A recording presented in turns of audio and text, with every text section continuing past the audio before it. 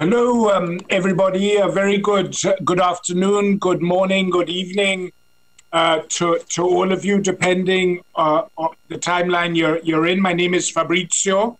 I'm the advisor to the Secretary General, and my team and I have been working on coordinating the roadmap on digital technology that was launched today. We're very grateful to have you with us. We're just on standby for the Secretary General, who will open this session, but who is caught up in another meeting and so is slightly delayed. Let me just say a few words. We have a very distinguished lineup of speakers today, and we will also have the opportunity for many of you to make statements and questions. Of course, like all these events, it all seems to be boiled down to the very sophisticated digital skill of managing the mute and unmute button. And I would ask for your indulgence in helping us get that right. Before the Secretary General joins us, I can perhaps say two words of background. This roadmap that is being launched today is the subject of literally years of consultation.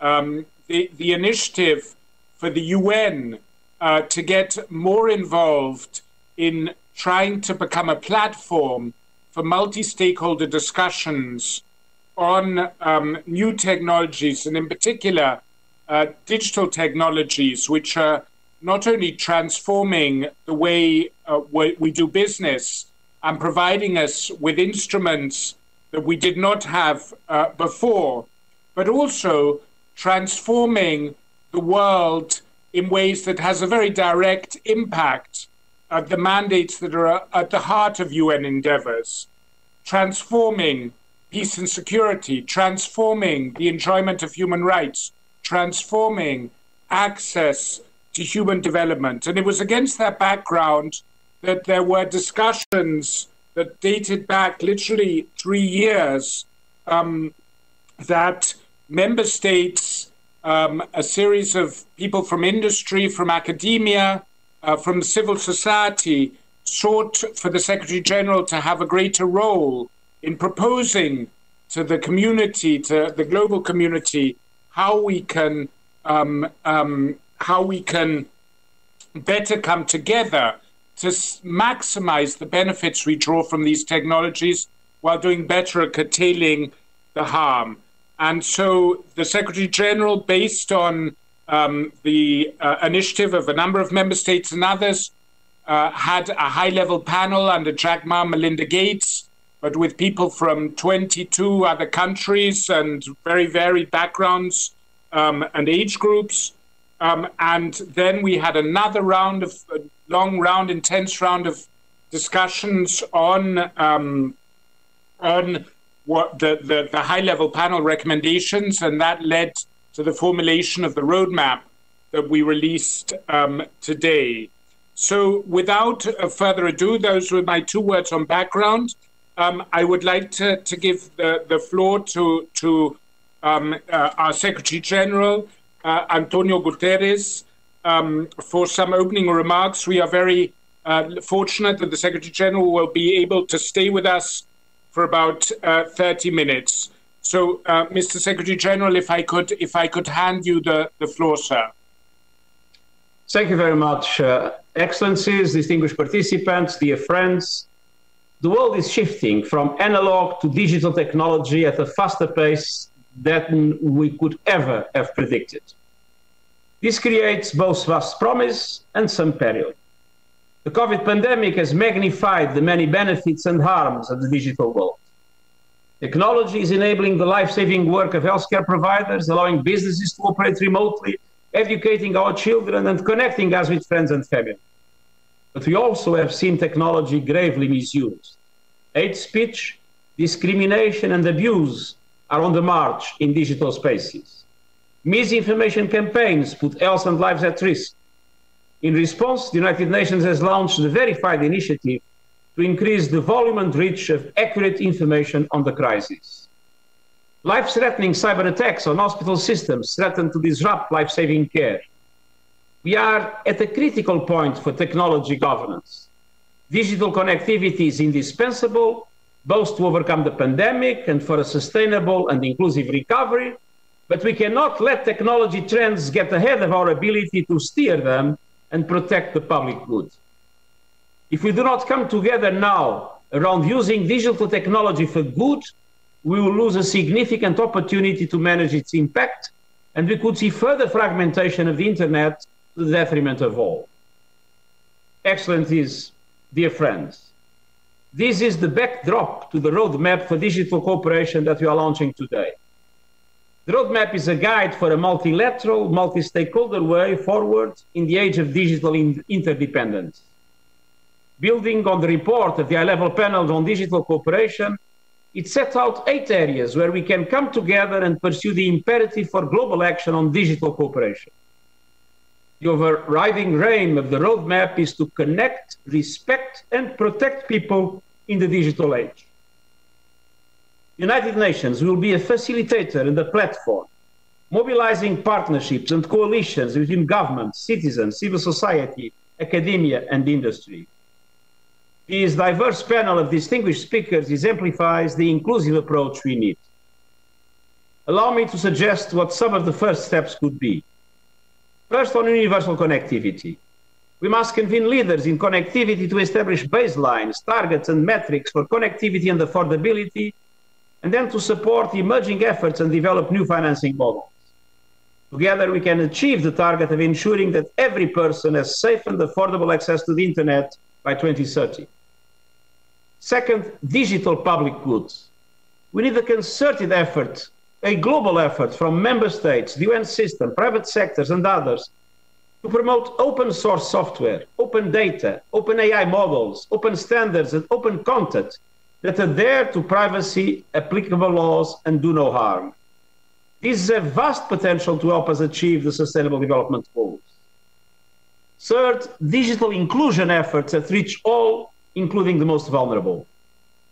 The proposed Digital Inclusion Coalition will help develop metrics and scorecards to accelerate an inclusive digital ecosystem that addresses the growing digital gender gap and reaches the most vulnerable, including migrants, refugees, and others. Fourth, digital capacity building through expanded training programs and support. The United Nations system stands ready to work with national governments on efforts to meet these global needs, which will require greater coherence and coordination. Fifth, digital human rights. The roadmap addresses issues including data protection and privacy, digital identities, surveillance technology, as well as online harassment and abuse. It calls for human rights to be put at the center of regulatory frameworks and legislation on the development and use of digital technologies. Six, artificial intelligence, an area that poses some of the greatest challenges to ethics, policy, and governance. We need to ensure that all perspectives, particularly those of developing countries, are part of the conversation. The roadmap offers the United Nations as a platform to strengthen global cooperation on AI so that it is trustworthy, human rights-based, sustainable and safe, and promotes peace. Seventh, digital trust and security. The international community must come together at the highest levels to prioritize and safeguard the digital technologies that underpin core social functions and critical infrastructure, such as access to food, water, housing, energy, healthcare, and transportation. I urge you to continue exploring the value of a universal statement, which acknowledges the strong linkage between the principles of digital trust and security and our ability to realize the 2030 Agenda. Finally, global digital cooperation. I will work with all of you to implement the proposals to enhance the Internet Governance Forum so that it can guide efforts to build a more effective architecture for digital cooperation. I also intend to appoint an envoy on technology to push forward the United Nations work on this issue. Excellencies, dear friends, today's digital landscape offers us an opportunity, but if we don't take that opportunity, it could quickly turn into a threat. Unless we address digital instability and inequality, they will continue to exacerbate physical instability and inequality. We will risk the physical and economic health of people and infrastructure as digital divides become the new face of insecurity and conflict. We cannot afford that to happen. I urge you to be unswerving in your commitment to connect, respect, and protect people in the digital way, in the digital age. And I encourage you to take bold, broad, innovative, and collective action. The greatest risk we face is not that we will go too far, is that we will go not far enough. The United Nations cannot solve these problems alone, and I thank you for your commitment and your support. Thank you so much, Mr. Secretary General. We now are fortunate to be able to hear a statement from Her Excellency Simonetta Sommaruga, the President of the Swiss Confederation.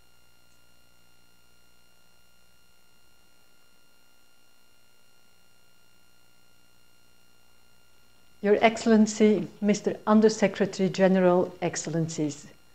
In some ways, the corona crisis has worked like a magnifying glass. The essential has become clearer. We saw how important it is to have access to trustworthy information and how important independent journalism is for citizens, given the spread of misinformation online. The crisis has also acted as an accelerator for digitalization. In only a few months, many of us have learned to deal with online conferences, homeschooling, and other digital tools that many have not been using before. We know that technology in itself is neutral. Whether its effects are good or bad depends on the intentions of the people using it. Good intentions open up many opportunities to achieve the UN Sustainable Development Goals. Digitalization not only offers useful tools to combat the spread of the coronavirus and mitigate against its economic impact, digital tools are also used in the fight against global warming. Smart technology can save energy and avoid wasting resources. In agriculture, technology can help to detect disasters at an early stage. Unfortunately, there are other intentions. Some collect data to gain power and control over people. Others think about using robots to kill people in conflicts. Cybercriminals attack and blackmail institutions like hospitals and thus threaten the life of people.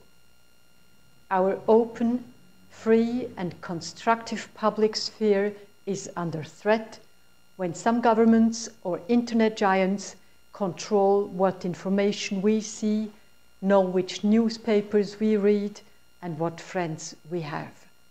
In this way, these actors can exert an enormous influence on our democracies.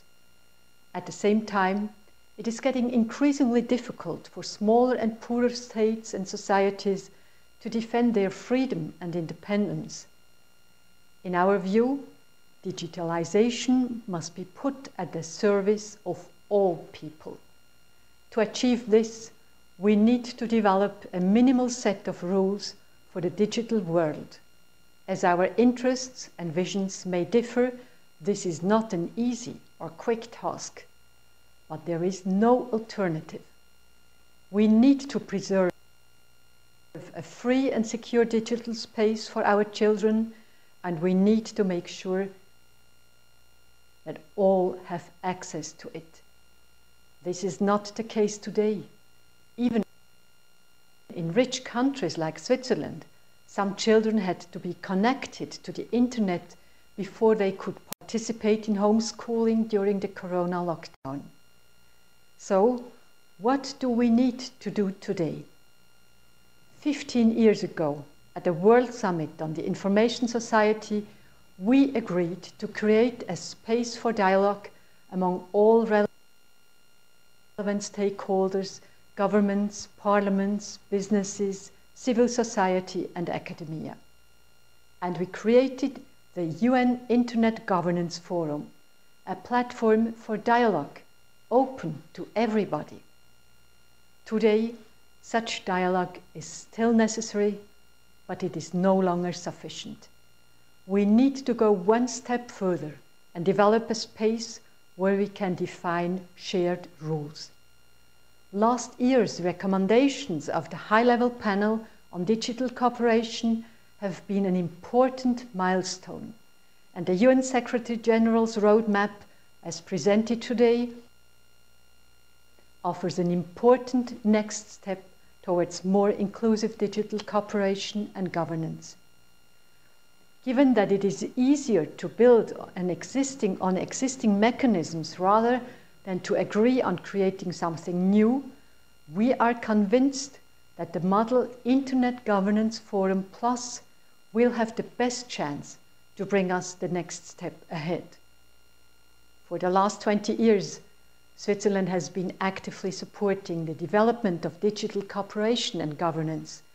My former Federal Council colleague, Mrs. Doris Leuthard, had the privilege of contributing to these discussions as a member of the high-level panel. We are fully committed to continue to work with all of you, also International Geneva.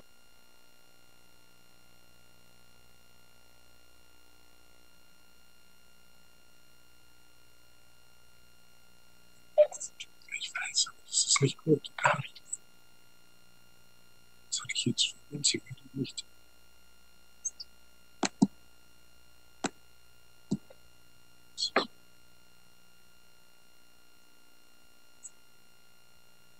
Okay, thank you. I think I'm afraid we might have cut short due to a technical problem the video transmission from the president of the Swiss Federation, but we're very grateful for her contribution.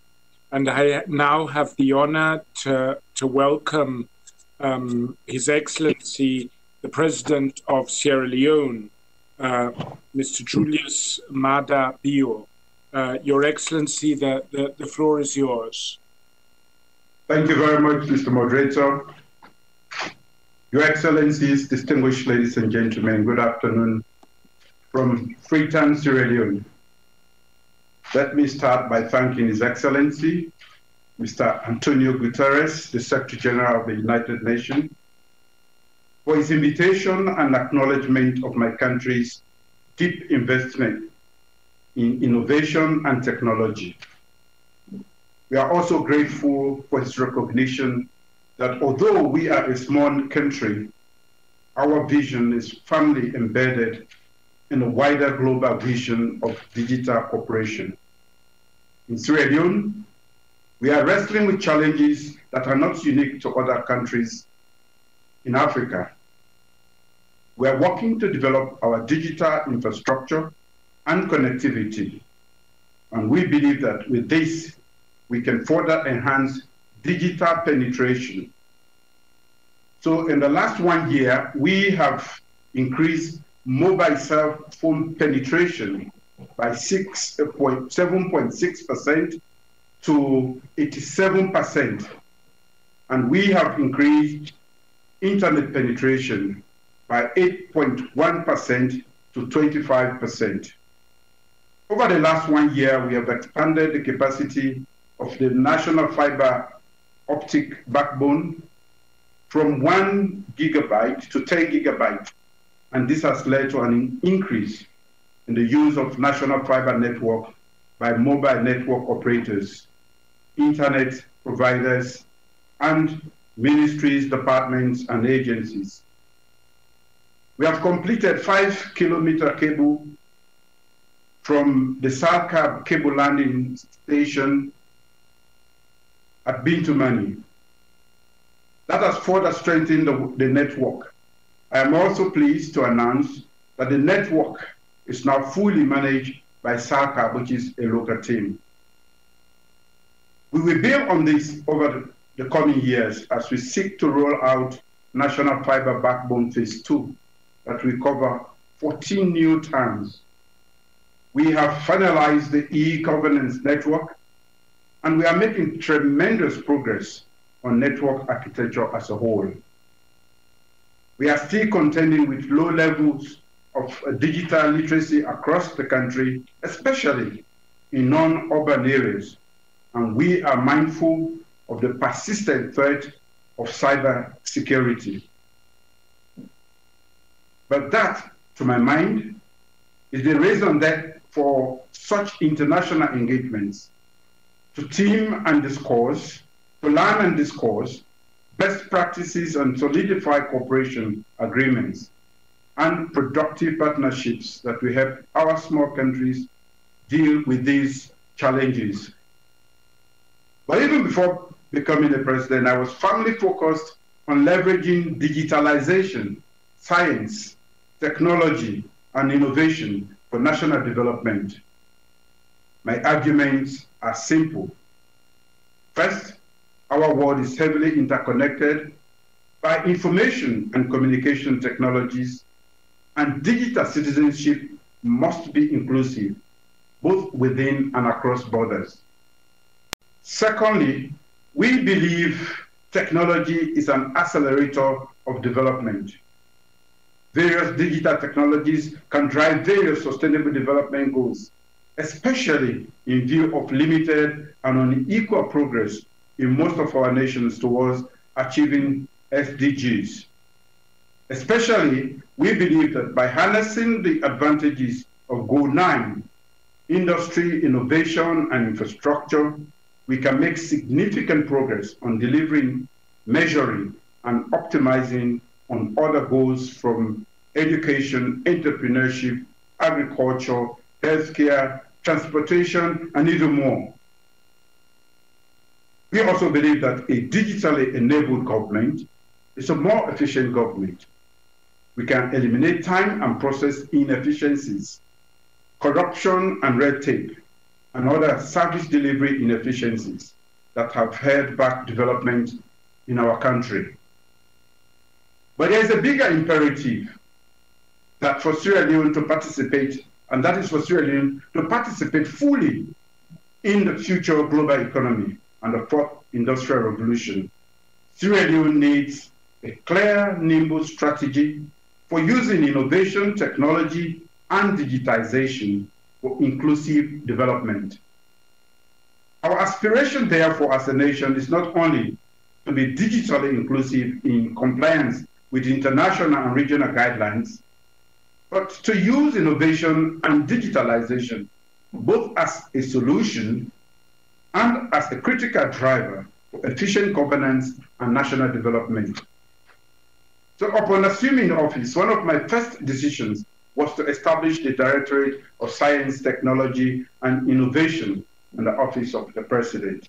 I appointed the first Chief Innovation Officer to drive our key initiatives and foster productive relationships on digital cooperation within the last 18 months. Digital cooperation. And within the last 18 months, we have made tremendous progress. We launched a national innovation and digitization strategy as an overarching document. Embedded within that strategy are three key clusters: digital governance, digital identity, and digital economy. We have also ensured that development planning and policy making, resource allocation, monitoring, and evaluation are driven by accurate and relevant data. Often we render complex data as 3D models. We have created various up-to-date, comprehensive, and georeferenced data hubs that are central to key government priorities in the areas of education, the economy, healthcare, access to justice, among others. We are also increasingly using digital technology and innovation for automating governance processes, budget processes, revenue collection, etc. These technology-mediated processes are more effective and more transparent and more streamlined. We are also using science, innovation and technology in the areas of resource governance, with a view to bringing more sanity and transparency in the sector. We have recently completed a national airborne geophysical survey, through which we have acquired high-resolution, high-precision data sets that will be used to drive the development of this sector. By automating processes, we are making it easier to register, start, and do business in Sierra Leone. We are also using forms of digitalization to support entrepreneurship and business. The basis of an inclusive digital economy is a national digital identity platform.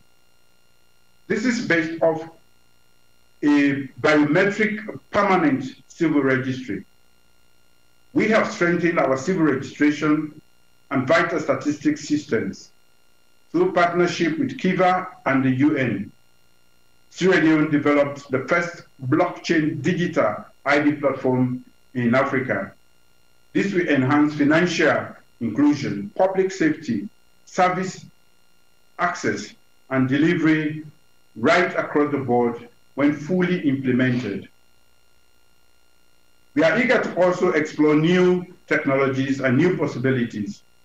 Our drone corridor project that we launched last year in collaboration with UNICEF will put new technologies to the service of our development aspirations. Drones will support everything from healthcare, especially maternal health, agriculture, food production, the environment, by monitoring green cover loss, education, and more. We recognize that to take full advantage of all these opportunities and possibilities, we must enhance digital literacy in schools. My government supports free quality basic and secondary education for all Sierra Leonean children, with up to 21% of our national budget. Government also supports STEM education in higher education and TVET. There is more planned internet connectivity to schools, and we will soon convene a national forum for the future of education in Sierra Leone. We have deployed homegrown technology solutions to support the Ministry of Health and emergency operation centers in the fight against COVID-19 pandemic, from health information systems, a situation room for real-time data on disease management and surveillance, and e-passes for regulating inter-district travel restrictions. But Sierra Leone has also concluded a number of international partnerships. We are part of such larger global initiatives as GRID 3, a geo-reference infrastructure and demographic data for development initiatives that make it possible to leverage state-of-the-art data science, remote sensing, and data collection technology to make predictions about population distribution. We also have active partnerships with, among others, Estonia, South Africa, the Bill and Melinda Gates Foundation, Microsoft, MIT, Harvard, Yale, UNICEF, Kiva, that continue to enrich and enhance our national innovation vision. We are looking to explore new possibilities. We are already using open source technologies, data models, and other contents that are committed to making our data sets and homegrown technology solutions open. We are open to partnerships and cooperation in the overcoming challenges of infrastructure and inclusion highlighted at the beginning of this presentation. Our vision can be summed up in the phrase, country as lab, for science, technology, and innovation. A country eager to cooperate in digital technologies that will drive our development as a nation. On this note, I thank you again, Your Excellencies, distinguished ladies and gentlemen. Thank you for providing leadership on a roadmap for digital cooperation. This will make our world and the future of our nations even better. Thank you all. Thank you so much, Excellency, for sharing your very rich and progressive national practice with us. It's an honor that the UN is able to contribute to all the innovation you are pursuing in such an exemplary manner. And thank you so much for joining us today. I must take the opportunity again to apologize that the video message of the President of Switzerland was cut short by a few seconds due to a technical mishap. We will make the full version of that video available on our website. And again, I apologize for that. And now I have the honor to move on with a message from His Highness Sheikh Hamdan bin Mohammed bin Rashid Al Maktoum, the Crown Prince of Dubai and Chairman of the Executive Council of Dubai. So the floor will now be given to a message from His Highness.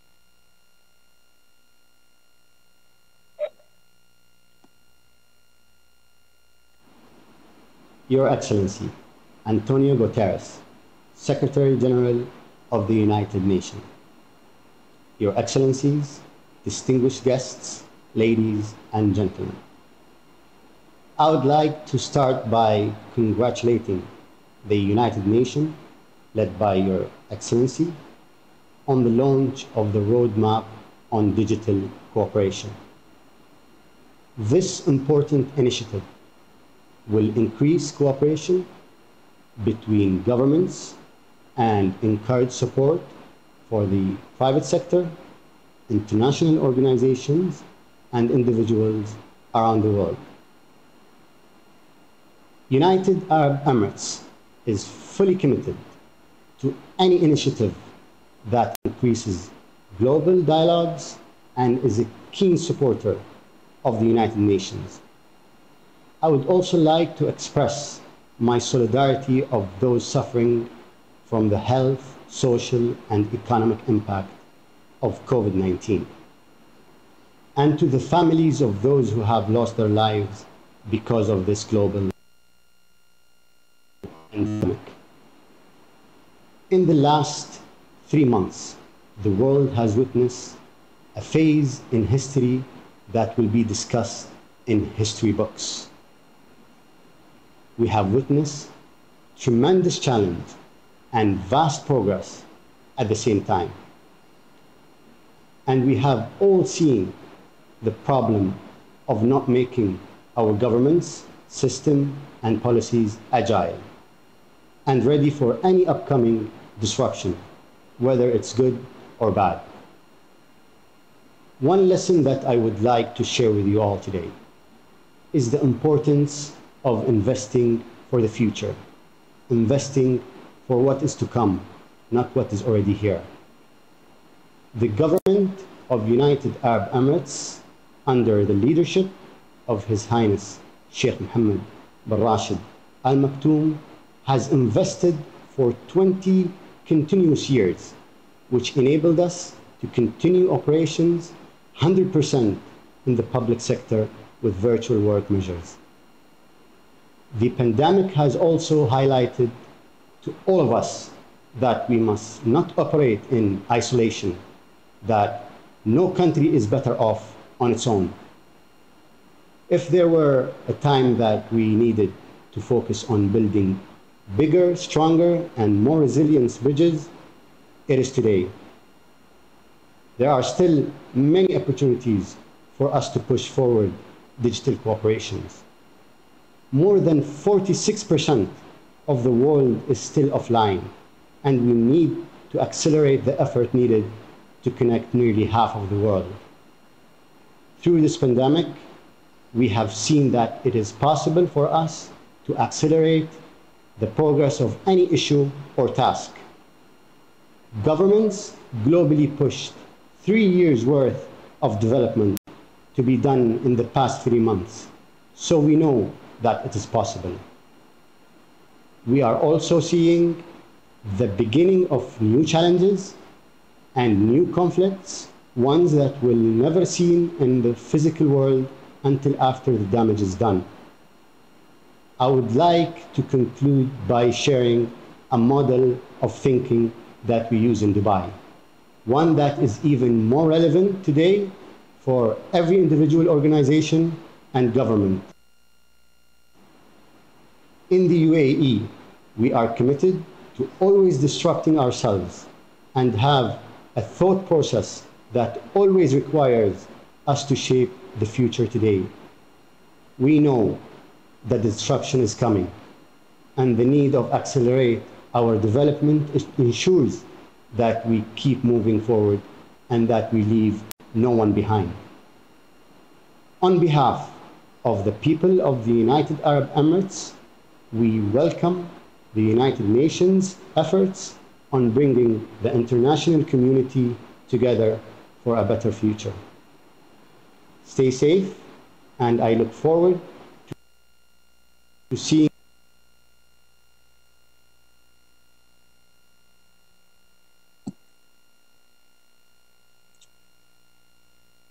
Thank you, Your Highness, for those very inspiring remarks. I will now give the floor to Mr. Klaus Schwab, of the Executive Chairman of the World Economic Forum.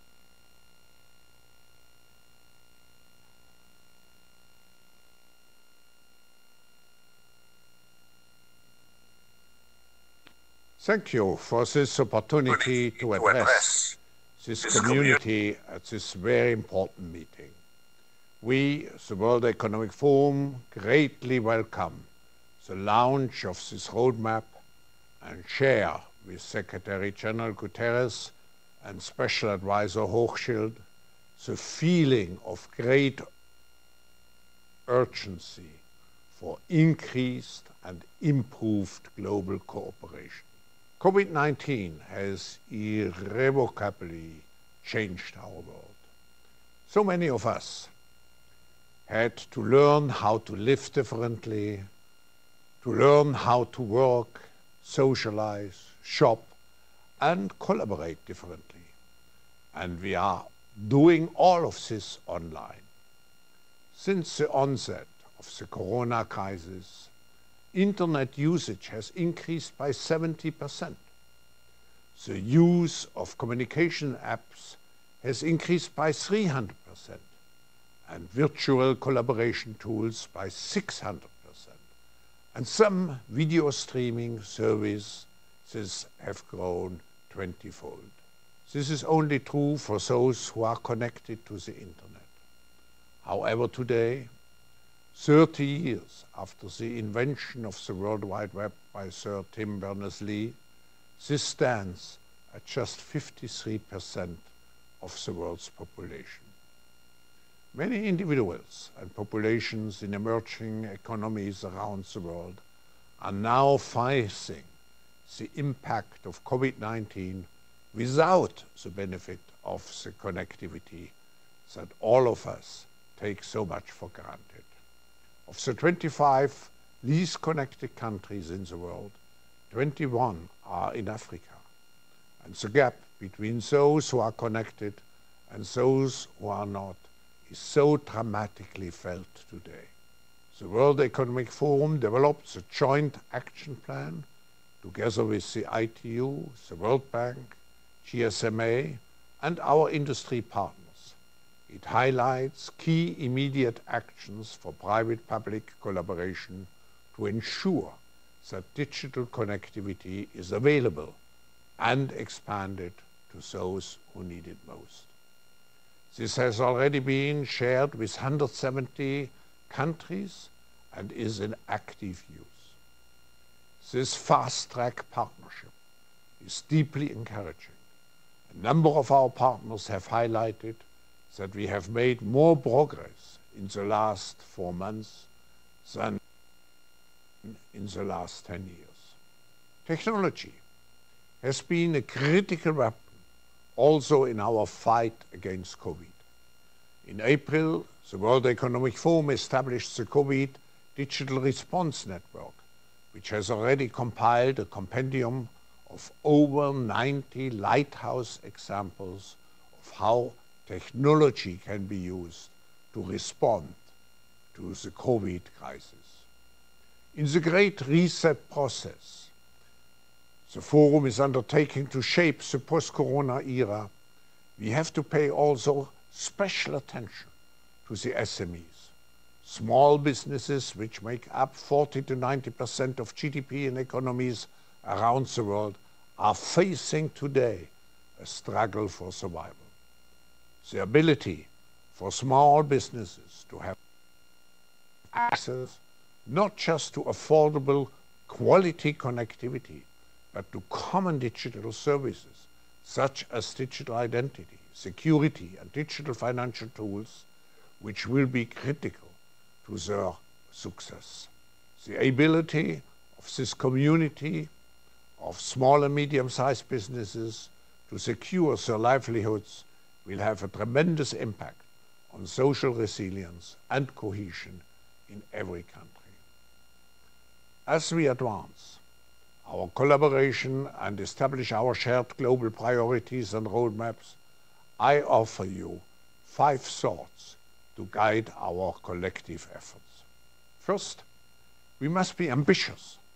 The time for incremental change and growth of digital access is over. We must highlight the critical nature of this challenge as foundational to so many others. And we have to bring those who care about education, health, climate, equality, and growth to also be the champions in our mission to bring connectivity to all. Second, we must invest in digital inclusion with innovative financing models. Currently, only 1% of funding from multinational development banks goes towards digital infrastructure. Third, we must think of digital infrastructure and digital inclusion holistically, including digital identity and payment solutions as much as simple connectivity. Fourth, success will only be possible through deep, sustained, cross-industry and private-public partnership to ensure both affordability for consumers as well as sustainable economic and fiscal models for continued service provision. And finally, fifth, we should be guided by core principles for our shared digital future: inclusion, trust, and sustainability. It is clear that the COVID-19 crisis is a watershed moment for digital infrastructure and services. Digital is the fabric of our post-COVID lives, and we will continue to rely on technology more and more, unless we rapidly tackle the challenge to bring high-quality, universal internet access to all. We will not be able to build inclusive economies or achieve our sustainability.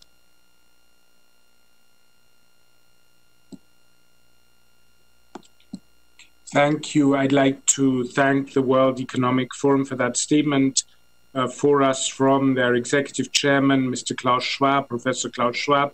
And now we have the profound honor to welcome with us Sir Tim Berners-Lee, the inventor of the World Wide Web, co-founder of the Web Foundation, and Chief Technical Officer of INRUPT to speak. So over to you, Sir Berners-Lee. Thank you. Thank you, Fabrizio. Secretary-General, Excellencies, ladies and gentlemen, thank you for this opportunity to join this discussion.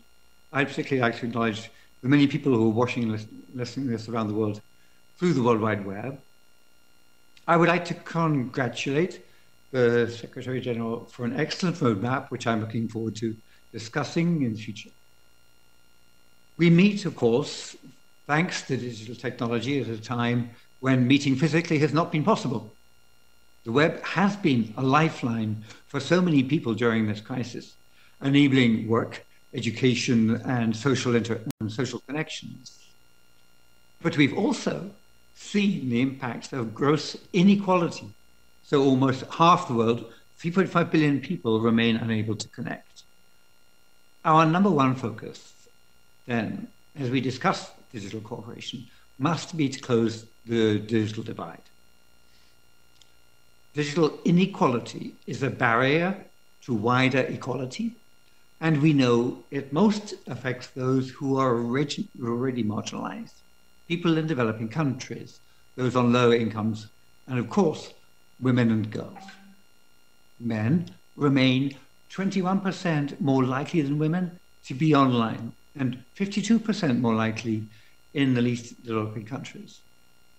And for women and men alike, progress is too slow.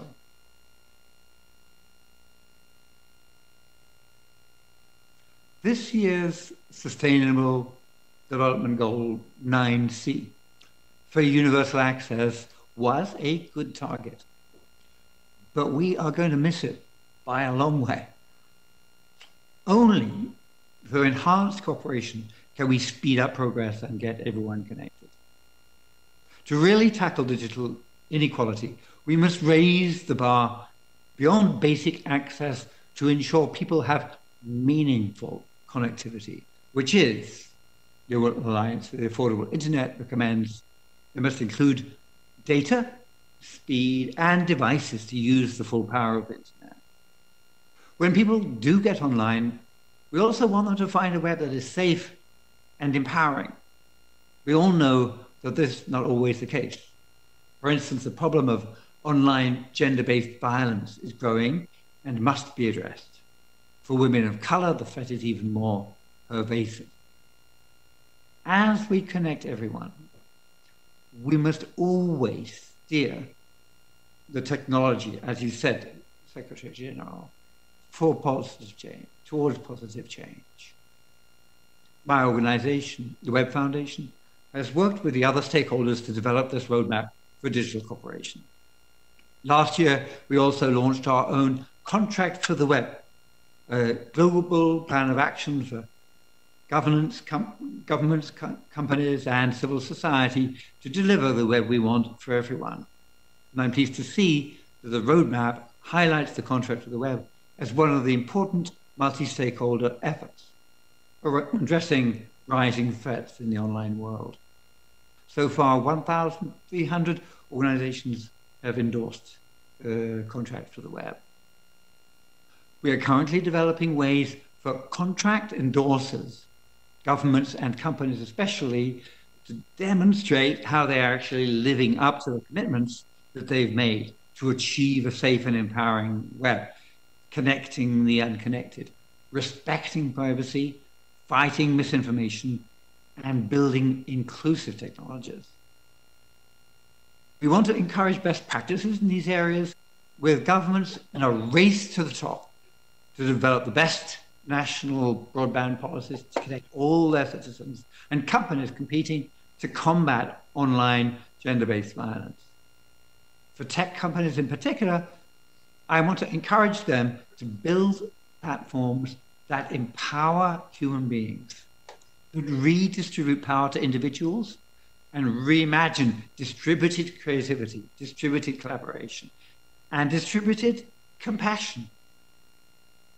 None of these challenges faced can be addressed in isolation. That is why the work of the UN is so important.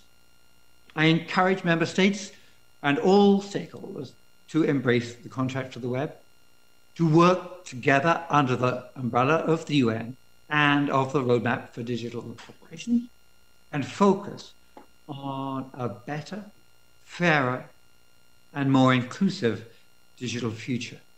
Thank you for your attention. Thank you so much for those inspiring words and for your work that has inspired us throughout our endeavor. I'd now like to hand the floor to Mr. Ajay Banga, the incoming chair of the International Chamber of Commerce and the president and chief executive officer and incoming executive chairman of MasterCard. Mr. Ajay Banga, you have the floor, sir. Thank you very much, Fabrizio. I think over the last few months, the health crisis has disrupted lives, work, and trade around the world. And as all of us, businesses, individuals, and governments have sought ways to take control over the disruption and move forward. As Tim just said, we have witnessed an enormous leap in the adoption of the web and digital technologies. But like him, we believe that these solutions, from virtual classrooms and video chats to digital payments and disbursements, they've played a key role in mitigating the already heavy human and economic toll of the crisis.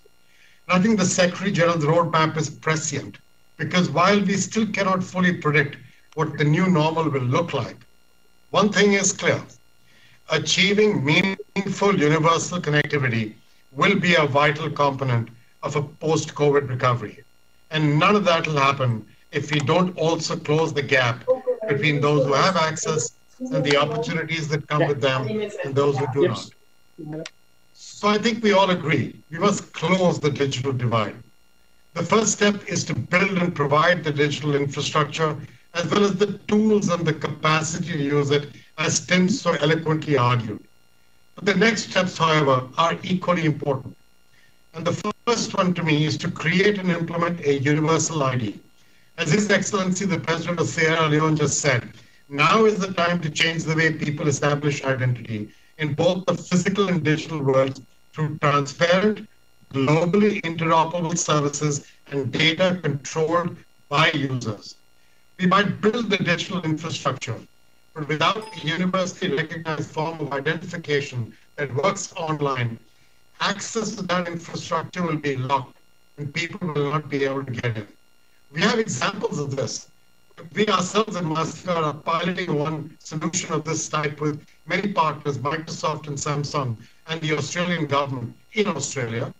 Or the International Chamber of Commerce has the AOK Pass that verifies immunization records and COVID-19 test data without compromising privacy and without sharing personal medical information. A second point here is to redefine the rules for cybersecurity to create the combinatory effects of layered defenses.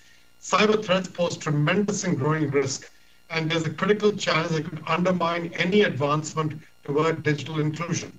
Now is the time to focus on protecting the entire digital ecosystem and a global population of users rather than discrete parts of the system. Now, this is not a capability we have to build from scratch. As an example, the Cyber Readiness Institute here in the United States is just one program ready to help. It approaches this issue from the position of helping one of the weakest links in the chain, small businesses, with the tools they need to be cyber ready. Our goal here has to be one that brings these efforts together in ways that protect the entire system. And third, to develop policy and regulations that support innovation and collaboration. Digital innovation, insight-driven evolution, and overall growth require a flow of information. We have to ensure that while we are protecting our countries, people, and the system, we are also not restricting them or hampering the ability to actually use digital technologies to connect with the opportunities around them. For example, the imperative right now is to expedite completion of a new global framework of rules governing e-commerce under the auspices of the WTO. In the next 2 to 3 years, the continued deployment of 5G and the proliferation of IoT, with the expansion of cloud and edge technology and the explosion of artificial intelligence, will no doubt have tremendous impact on the ways we conduct business, educate our youth, and secure our borders, both physical and virtual. But I said this earlier, we cannot have an internet of everything without the inclusion of everyone. And we will not achieve that unless we work together to build the system, foster use, offer access, protect it, and support its growth. The International Chamber of Commerce, our global network of 45 million businesses in more than 100 countries, we stand ready to do all we can to enable meaningful digital inclusion in the years to come. We know that businesses do not operate in a vacuum, nor can each act alone. Recovering from COVID-19 in a way that, to quote the mantra of the SDGs, leaves no one behind, means we all, governments and businesses, large and small, must come together to deliver one larger, holistic digital collaboration that is greater than the sum of its parts. And therefore, Mr. Secretary General, we are very supportive of your roadmap. We are grateful for your leadership. Count on us. Thank you so much, Mr. Banga, for those inspiring and insightful words. I'd now like to give the floor, warmly welcome the Chief Executive Officer of Vodafone, Mr. Nick Reed. Nick, the floor is yours. Thank you, Fabrizio, and thank you, Secretary General, for the opportunity to talk today. I will be relatively brief, but I will be echoing a number of the comments made by the speakers already. Vodafone operates in 25 countries throughout Europe and Africa, and we have global partners for the rest of the world.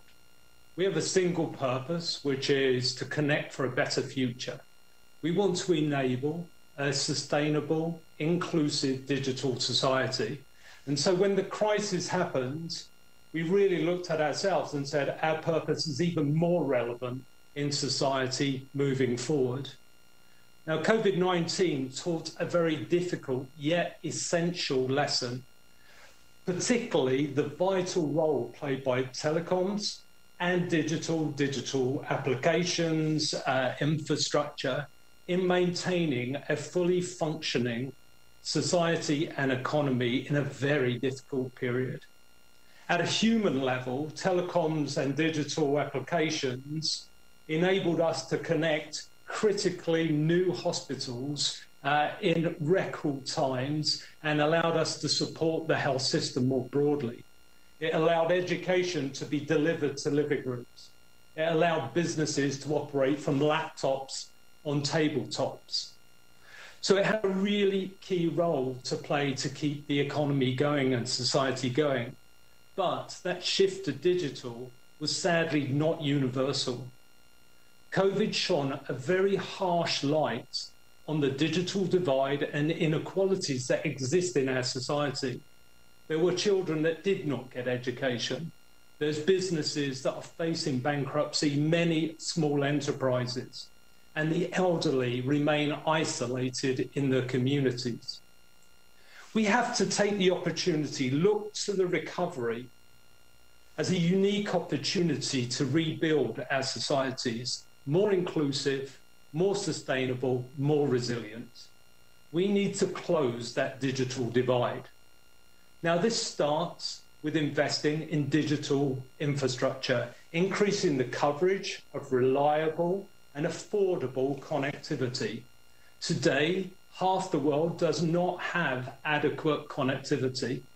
In Africa, 500 million people have coverage but do not use the data services.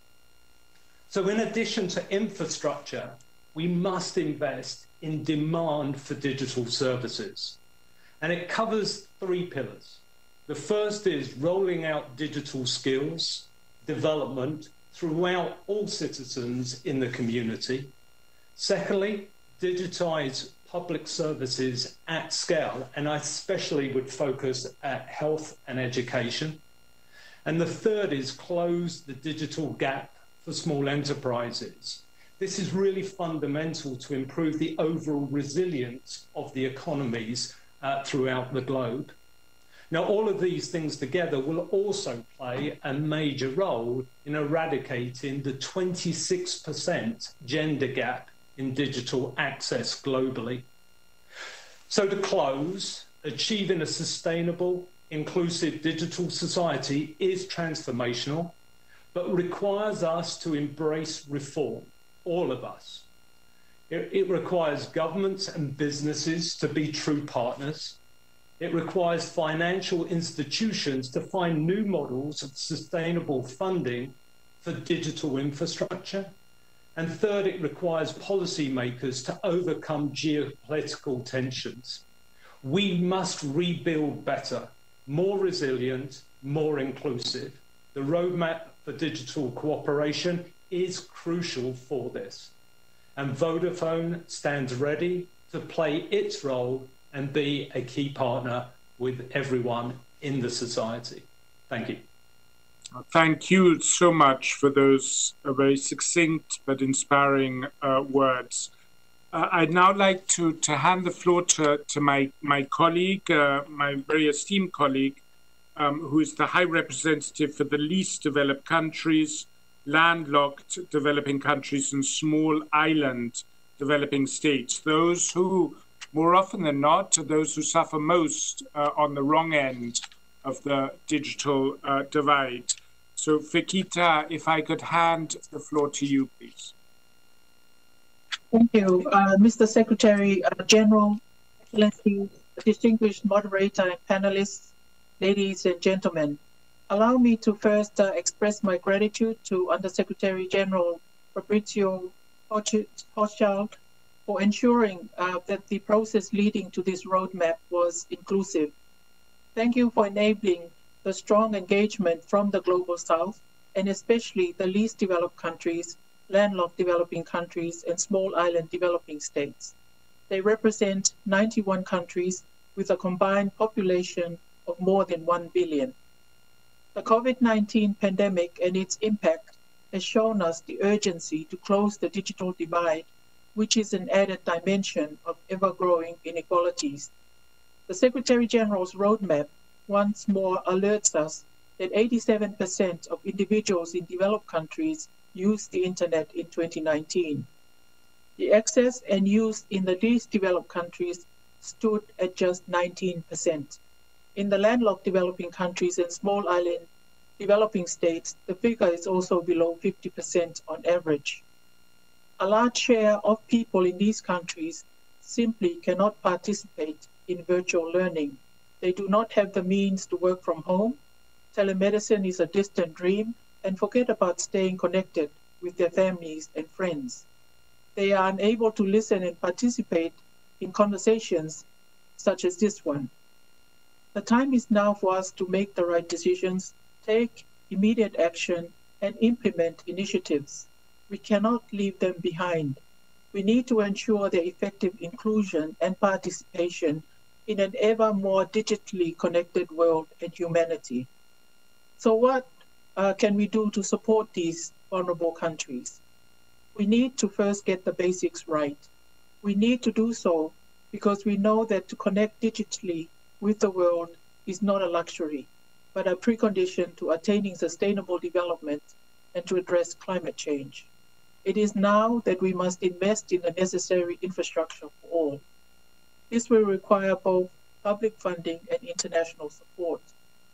The reality remains that very little aid is used for this purpose. Only a small fraction of overseas development assistance is dedicated to digitization. The Financing for Sustainable Development report is clear. Only 1% of project funding by multilateral development banks targeted the information and communications technology sector between 2012 and 2016. This needs to change. Once people have access, there are so many productive ways to use digital technology, from basic service provision to rural areas, enhancing financial inclusion, and enabling access to e-education, e-health, and e-governance.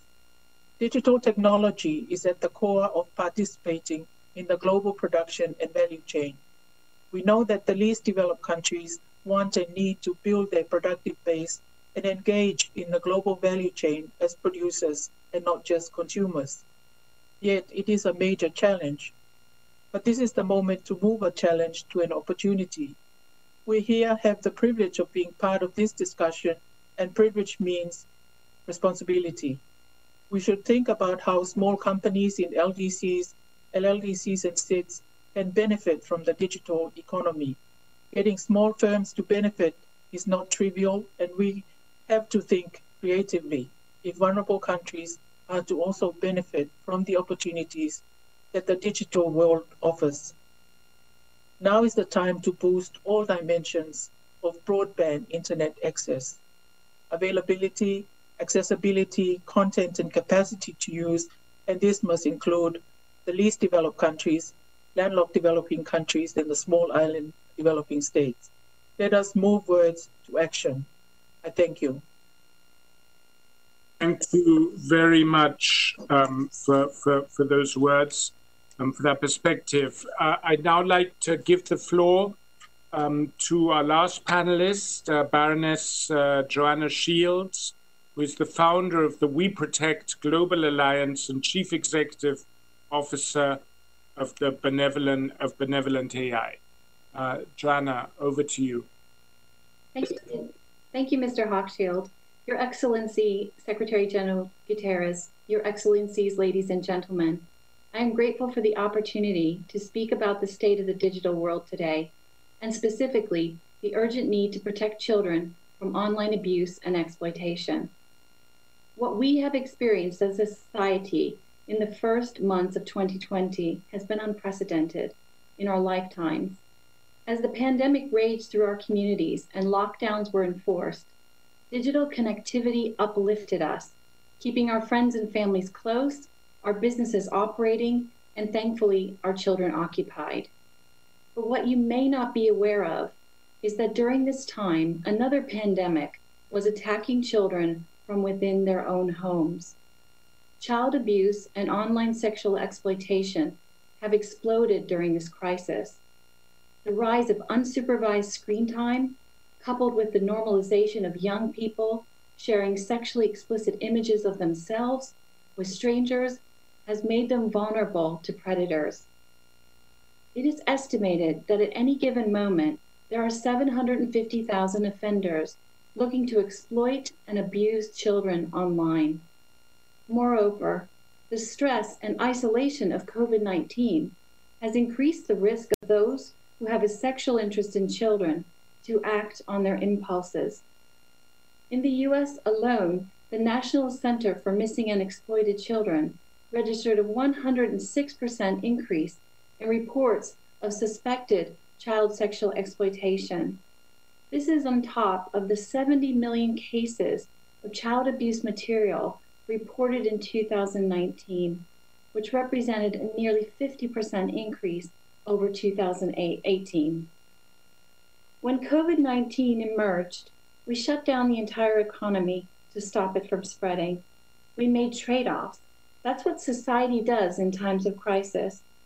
So why is it that when it comes to the protection of children from online sexual exploitation, a global health emergency in its own right, we don't take equivalent actions?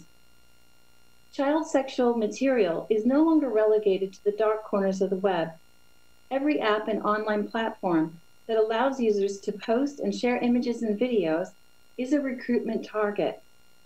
Live stream sexual abuse of a child, even infants, can be accessed online for as little as $15. And yet internet platforms and device manufacturers continue to allow criminals to hide behind anonymity and obfuscate their crimes. Regrettably, Facebook has announced its intent to deploy end-to-end encryption across WhatsApp, Instagram, Facebook, and Messenger. The National Center for Missing and Exploited Children estimates that what will be lost as a result of this action are over 12 million reports of child sexual abuse material. And with it, 12 million cries for help will not be heard. Let me be clear, encryption is a vital tool to protect privacy and security, but children deserve to be safe, and their rights must be protected too. We must not give offenders the cover to go undetected and unpunished. A timely announcement that came out today brings a sliver of hope. A group of leading tech giants who in March proclaimed their commitment to voluntary principles have now backed a plan to eradicate child sexual abuse online. But promises have been made before, and if we are to safeguard young lives, we must sustain our scrutiny and ensure that statements of intent and press releases are translated into clear and measurable results. The statistics of this escalating crisis paint a distressing picture, but behind every case is a heartbreaking story of an abused child. I have borne witness to the stories of these children, and they will be forever etched in my mind. And just like COVID-19, this pandemic is hitting the poorest and most vulnerable parts of our society the hardest. This is a crime that transcends borders. No country or company can tackle it. That is why in 2014, I founded We Protect to galvanize global attention to this emerging and unthinkable crime against children and to unify stakeholders to act. 2 years later, we joined with the US-EU Global Alliance Against Child Abuse Online.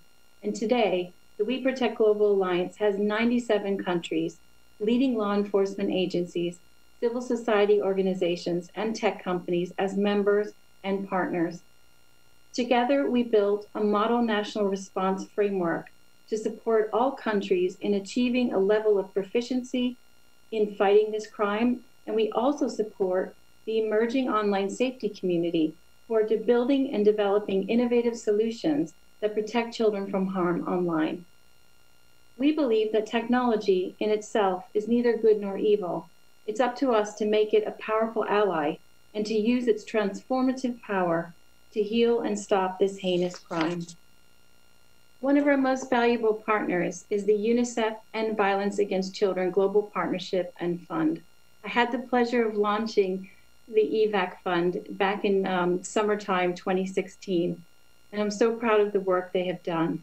While We Protect serves as the global coordinator of all stakeholders involved in the fight against child sexual exploitation, the EVAC Fund deploys targeted investments to strengthen national, regional, and global capabilities. Most recently, we aligned in response to COVID-19, and what we accomplished together is a testament to the power of constructive digital collaboration. I am grateful for the acknowledgement of EVAC's work in the UN Secretary-General's Roadmap for Digital Cooperation. We are also fortunate to have the support of the European Union, and we welcomed a resolution adopted last November by the European Parliament, calling on all member states to actively support organizations like the We Protect Global Alliance to fight and stop child sexual exploitation online. I come to this forum with over 30 years of tech industry experience, having served as a senior executive at Google, Facebook, AOL, and also in government as the UK Minister for Internet Safety and Security. And what I have learned is that technology fused with human intelligence and compassion can help transform society to remake and renew the world. Indeed, at Benevolent AI, where I now serve as CEO, we build technology that harnesses the power of all the world's biomedical data to enable scientists to discover life-changing medicines. In this mission to preserve human health, we hope to transform a broken system of drug discovery and development that is currently leaving too many patients with no hope for a cure. Similarly, as the Secretary General said, we must build technology for good. Purposeful technology is one of the most powerful tools in preventing child sexual abuse and exploitation. As we gather today in celebration of the Roadmap for Digital Cooperation and in recognition of the power of the international coordinated action, we must simultaneously be mindful that every young life damaged is our collective responsibility. United, we will stop this heinous crime, support and protect survivors, and ensure the digital world is a safe place for all children everywhere to learn without fear, to experience and participate in all that life has to offer. Thank you. Thank you so much, Lady Shields, for your intervention. Very inspiring. And of course, this is one of the areas where I think the lack of governance is most apparent. Of course, the need to get rid of anything harmful to children online is a pretty universally shared value across the world, and yet harmful content to children has multiplied. So there's clearly a deficit there that we cannot explain away by different mindsets or different cultural norms or different attitudes between states. So we hope very much that the Secretary General's roadmap will be part of an effort to improve humanity's performance in that regard to make our children safer. With that, I'd now like to hand the floor to Mr. Andrew Sullivan, who is the President and Chief Executive Officer of the Internet Society. So, Andrew, over to you. Thank you so much. Secretary General, Excellencies, distinguished moderator and panelists, friends and colleagues, if ever there was a time to appreciate all the benefits the internet brings and could bring, it is now. As other distinguished panelists have noted, even a few years ago, a gathering like this online would have been unthinkable. In the ongoing pandemic, millions of people have been able to work and to maintain their social bonds, no matter whether separated by distance or illness. The internet, too, is a means by which totally justified cries for racial justice are echoing around the world today. The internet is a deeply human technology, built by people collaborating to make it so that people could collaborate better. More internet, more collaboration in a virtuous circle. That's the good news. But the bad news is not everybody has access, and therefore I welcome the way the Roadmap for Digital Cooperation emphasizes the need for connectivity. We at the Internet Society agree that it is an urgent need. It's something we work on every day, and we are keen to help. The world also needs to create and assert a common understanding of the importance of internet infrastructure and how it can help all people. If we are to have any hope of listening to and hearing the voices of people who are today excluded, the first thing we need to do is to include them. Early in the days of the pandemic, some suggested that the internet's decentralized nature might make it incapable of dealing with the new demands. Instead, the internet design worked. It is the centralized, tightly controlled networks that have struggled. The internet way is to use simple building blocks and to make complex systems out of those blocks. Experience tells us this approach works very well.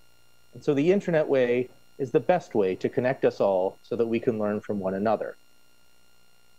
Now, of course, the internet presents some challenges. It is too often used as a means to promote racial hate or false information or abuse or crime. But while admitting those challenges, we must keep in mind how well the architecture of the internet has proven itself and how people have benefited, and we must build on those strengths. This means understanding that the distributed, decentralized design of the internet is what worked in the current health crisis, so we need to resist calls for centralization or regulations that are not fit for purpose. It means making sure that the people who want connectivity can be involved in building it so that it meets their needs. It means acknowledging that seemingly simple solutions to address one problem on the internet can create possibly worse effects elsewhere in this complex system. And it means ensuring secure connectivity for everyone, because insecure systems for some means an insecure internet for us all. There are, as the roadmap notes, legitimate concerns underlying the need for encryption. Sometimes those concerns can only be addressed with strong end-to-end encryption. When pandemic came, the internet was ready. Many traditional governmental systems were, alas, not. And there is a lesson to be learned here, I believe, when thinking about the future of digital cooperation. The words of Kofi Annan, former UN General Secretary, shared 15 years ago still resonate. In managing, promoting, and protecting the internet's presence in our lives, we need to be no less creative than those who invented it. Clearly, there is a need for governance, but that does not necessarily mean that it has to be done in the traditional way for something that is so very different. Digital cooperation and ensuring that everyone is included in that cooperation is necessary so that all of humanity, and not just a few, can receive these human benefits. Let us make sure together that the internet is for everyone. Thank you, and stay safe all. Thank you so much, Andrew. And let me just emphasize that sentiment that we need to be as inventive and decentralized in our approaches to ensuring adequate guardrails and adequate policy guidance for digital technologies as the technology itself is inventive and decentralized. And that is very much along the same lines of thinking, not only of the former Secretary General, but also of this Secretary General. With that, we now come, the floor is now open for, after those really stimulating opening remarks from across different stakeholder groups, leaders in different stakeholder groups. We now have the opportunity for interventions and questions from the audience. Some have already registered. If anybody would like to register, please do so in the margins. My colleagues will be looking at that space. The first speaker we have is the Minister of Digital Development, Innovation and Aerospace in Kazakhstan, Mr. Askar Zhumagaliev, who is joining us live from Nur Sultan. I had the honor a few weeks ago, I think it was one of my last trips before COVID put an end to travel, to visit Kazakhstan, and I was very impressed just how advanced Kazakhstan is in securing connectivity and ensuring digital literacy. So if I could hand the floor to you, Mr. Minister. Thank you very much, Mr. Hochschild. Always welcome to Kazakhstan, to Nur Sultan. Dear Secretary General, distinguished panelists, on behalf of the Republic of Kazakhstan, I am honored to have the opportunity to participate in today's discussions.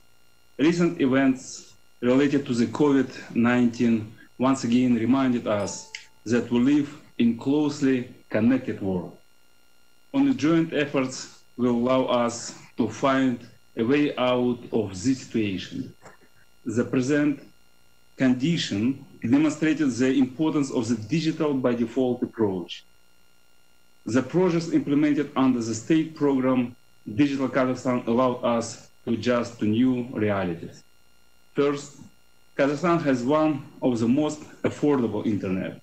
96% of the population is covered with mobile internet access, and we will reach 90% by the end of the 2020. The digital literacy rate is around 83%. 82% of public services are provided online to citizens, and we aim to reach 90% by the end of 2020. Second, during the pandemic, local IT companies created dozens of new IT solutions in education, healthcare, public services, and others. Doctors and teachers were exempted from fees for the internet. Civil servants were able to transfer to remote work. All initiatives became real by the support of country leadership. Now we see the importance of growing digital. Our further vision is in the development of AI, 5G, data and analytics, and many other aspects. Regarding the roadmap for digital cooperation, we support such initiatives as appointment of tech envoy, establishment of the advisory body on AI, and the Digital Public Goods Alliance. We are also pleased to see that the roadmap encourages multilateral digital partnerships. Moreover, one of the relevant examples of digital collaboration is the GIGA project. It has Kazakhstan's commitment of achieving sustainable development goals. We are ready to contribute to the implementation of the global connectivity principle. Nevertheless, many other landlocked developing countries still face a number of challenges in infrastructure and access to the digital technologies. It prevents LDACs to achieve the Agenda 2030. We underline the importance of the international cooperation in this regard.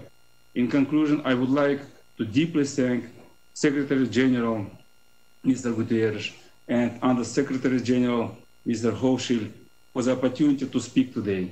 I wish us all efficient joint work to achieve sustainable and peaceful development in current challenging conditions.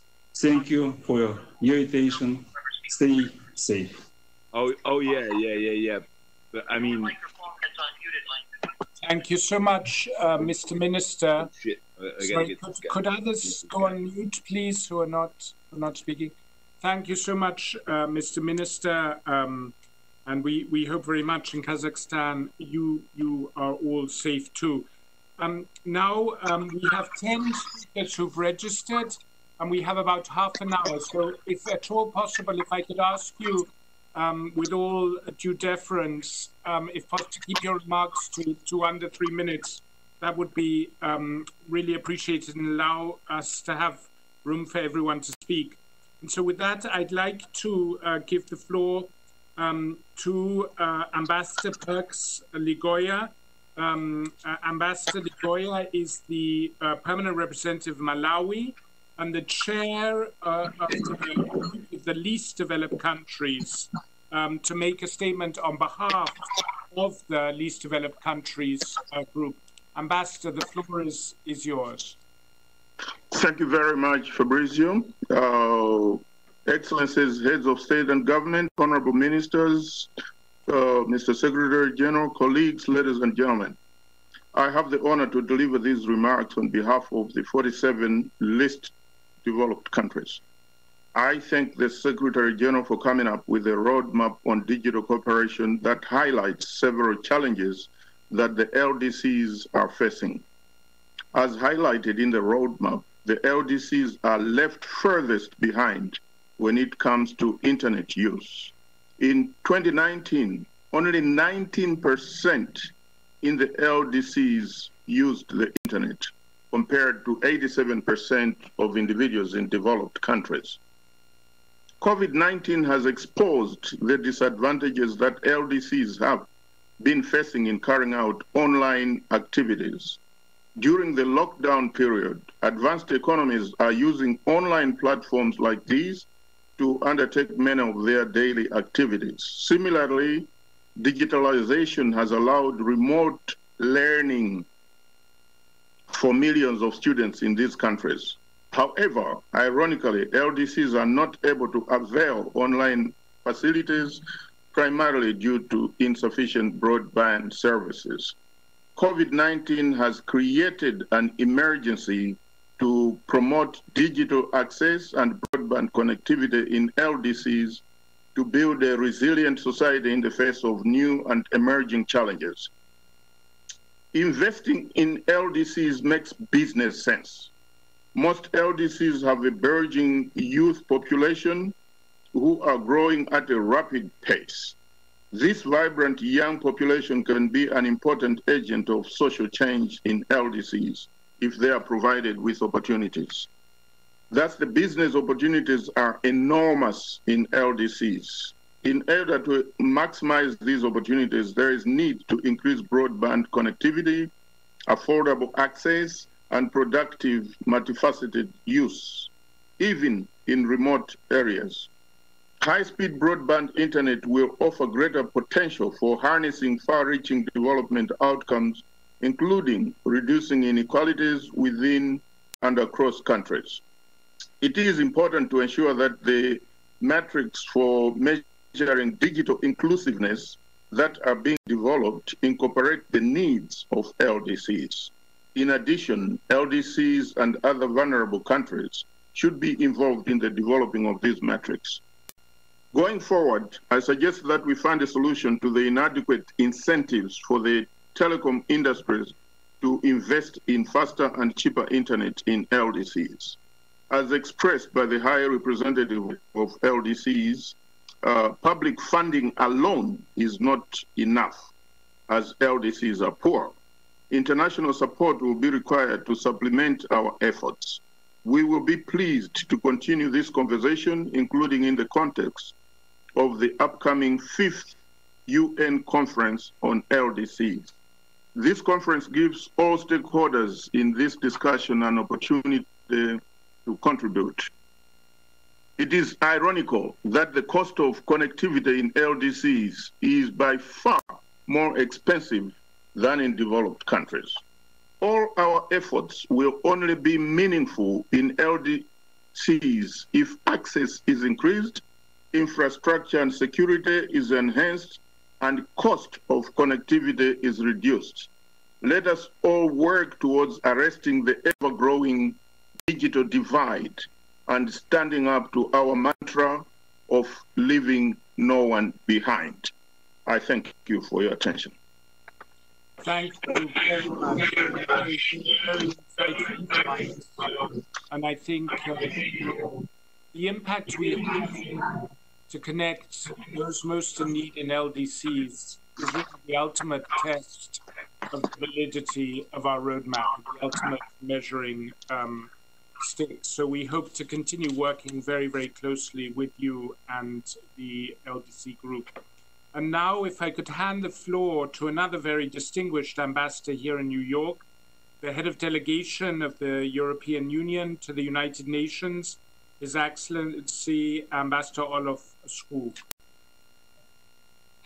Thank you very much, Fabrizio, and dear colleagues. Good morning, or good afternoon, or good evening, depending on where you are. I have to say, it was. We know that the Secretary General has been leading the UN in a very, very effective way throughout this crisis, but it was somehow extra reassuring to see him speak to us from his own office this afternoon. I want to say that, speaking on behalf of the European Union, that we are very much behind the basic tenet behind this report, to protect the global good of the internet. And to do that by providing access to all, and also, if we can be helpful in providing a governance model that strikes the right balance between freedom of expression and respect for human rights, but also to protect from integrity breaches and exploitation, including of children. We do see the need for global cooperation just along the lines that the Secretary General has set out in this roadmap. I wanted to just spend 30 seconds to inform you about the fact that the European Union Commission yesterday took a joint communication on tackling the disinformation that has surrounded the COVID-19 pandemic. And the High Representative, Josep Borrell, said, that warriors wield keyboards rather than swords in this fight. We see how misinformation kills people and undermines democratic choices and societies. When we have worked to counter misleading information and debunk disinformation, including with our African partners, working with regional organizations, and we've also been very actively supporting and coordinating with the WHO in order to ensure that the facts and facts alone are the basis of how we deal with this pandemic. We're also going to step up monitoring of freedom of media and violations of freedom of expression now and moving forward. So I just wanted to also stress that part of the equation, the whole misinformation part. But really end by saying that we are ready to join others along the road and the roadmap that you have set out. So congratulations to the UN, and thank you, Fabrizio, to you and your team for the work you've done in collecting this very useful roadmap. Thank you very much. Those encouraging words, Olof. And I think many countries do take as a reference point the balance Europe has managed to strike between regulation, upholding human rights and individual liberties, and freedom for innovation. I'd now like to give the floor to another very, very distinguished ambassador here, Ambassador Burhan Ghafoor of Singapore, and of course this is Singapore is a world-renowned leader in the digital era. Ambassador Ghafoor, the floor is yours. Thank you very much, Fabrizio, and my thanks also to the excellent panel of speakers for their very interesting and inspiring remarks. let me start by saying that Singapore welcomes the launch of the roadmap, and we endorse in particular all the points that the Secretary General made right at the outset of this meeting. In particular, we underscore our very strong support for the UN as a platform for dialogue in creating norms and rules to govern digital space, the global digital space. And we also welcome many of the recommendations in the roadmap, including the appointment of a technology envoy and establishing a baseline of digital connectivity to narrow the digital divide. I wanted to very quickly make 3 broad points. First, as we go about implementing the recommendations in the roadmap, I think it's critical that we recognize that there is a diversity among member states and regions, and that our initiatives need to be adapted according to the varied contexts and needs of countries. For example, we should ensure that the least developed countries, and my friend and the distinguished ambassador of Malawi was speaking on behalf of the LDCs just earlier, together with the 6 small island states, developing states. They need particular attention because ultimately the least developed countries and the most vulnerable countries are also the most disconnected or unconnected to the digital infrastructure. And it is therefore important that the UN network and the UN system, working together with the stakeholders, including the private sector, work together to help countries that will require the assistance. Second, I would also like to endorse the importance of open source solutions, which is a very important way of promoting digital public goods. And we think that open source solutions can be deployed at a lower cost and at a faster pace than traditional software development. And this is particularly important for many, many developing countries where resources have become even more scarce in the context of the rebuilding and recovery from COVID. And here too, I think there's a role for the UN working with stakeholders like the private sector and other civil society actors can make a big impact in terms of open source programs that are made available to member states. And the final point I wanted to say, Fabricio, is that all member states here at the UN need to engage with each other in order to implement the recommendations in the roadmap. And let us all be clear, it is no secret that we are all going through very challenging political times, and there are deep political differences among countries around the table at the UN. But we need to work together to find and build convergences in order to implement some of the most important recommendations in the roadmap. And it also means that we need to reach out and broaden our outreach and talk to stakeholders, the private sector, academia, civil society, technology companies as well, in order to build trust and build convergence around some of the most important things that needs to be done in order to implement the roadmap. Ultimately, I wanted to say that what we do digitally is essential to achieve the goals of Agenda 2030 and sustainable development, and therefore failure is not an option. We have to not only build back better, we have to build back better digitally. Thank you very much, Fabricio. Thank you so much, and thank you also for the leadership you've exercised in this area in New York and your voice of reason and unity in times that, as you highlighted, are very, very polarized.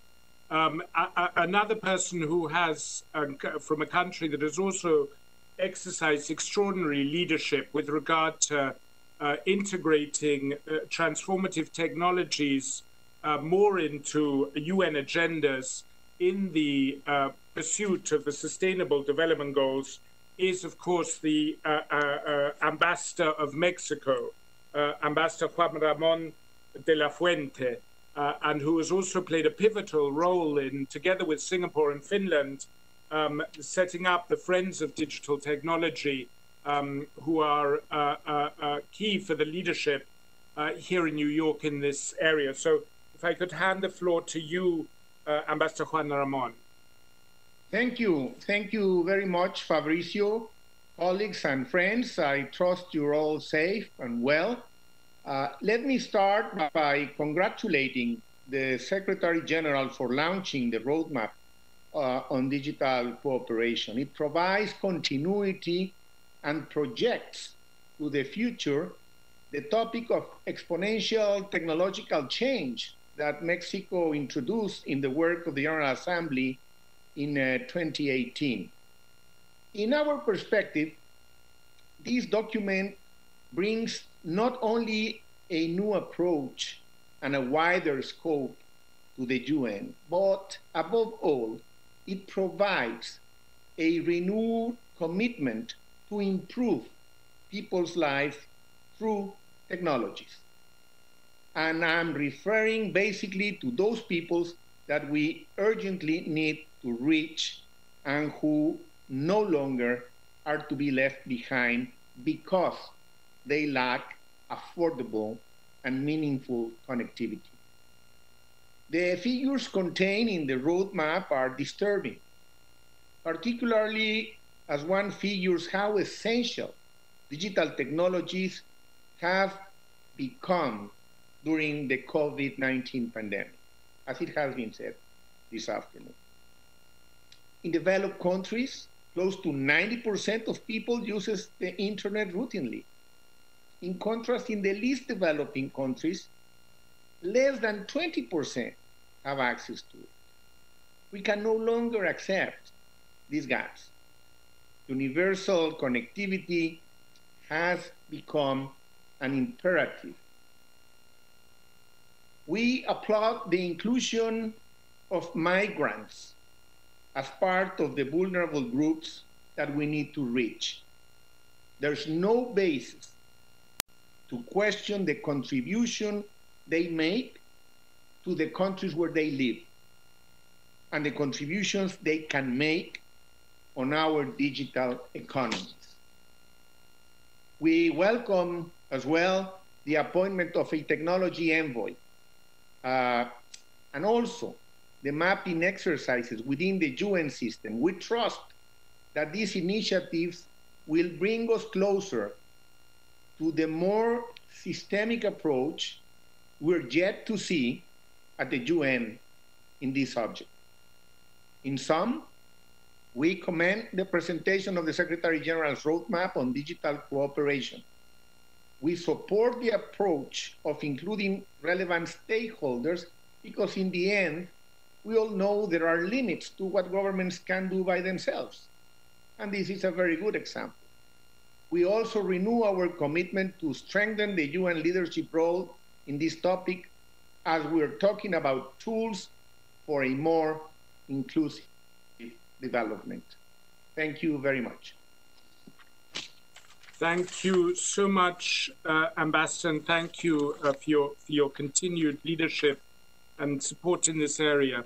I'd now like to give the floor to the Deputy Secretary-General of the UN UNCTAD, my colleague Isabel Durand. Isabel, the floor is yours.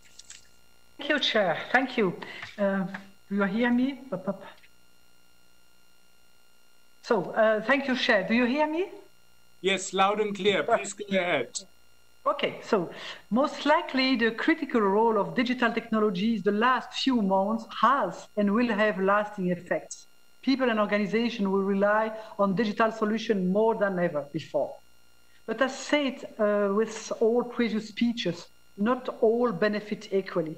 And as a UN organization dedicated to trade and socioeconomic aspects for development, I would like to share with you two figures illustrating the magnitude of the gap in this field. The first figure is about the economic value and benefit of digital economy. 90% is concentrated in China and US, and 10% for the rest of the world. It shows the magnitude of the gap.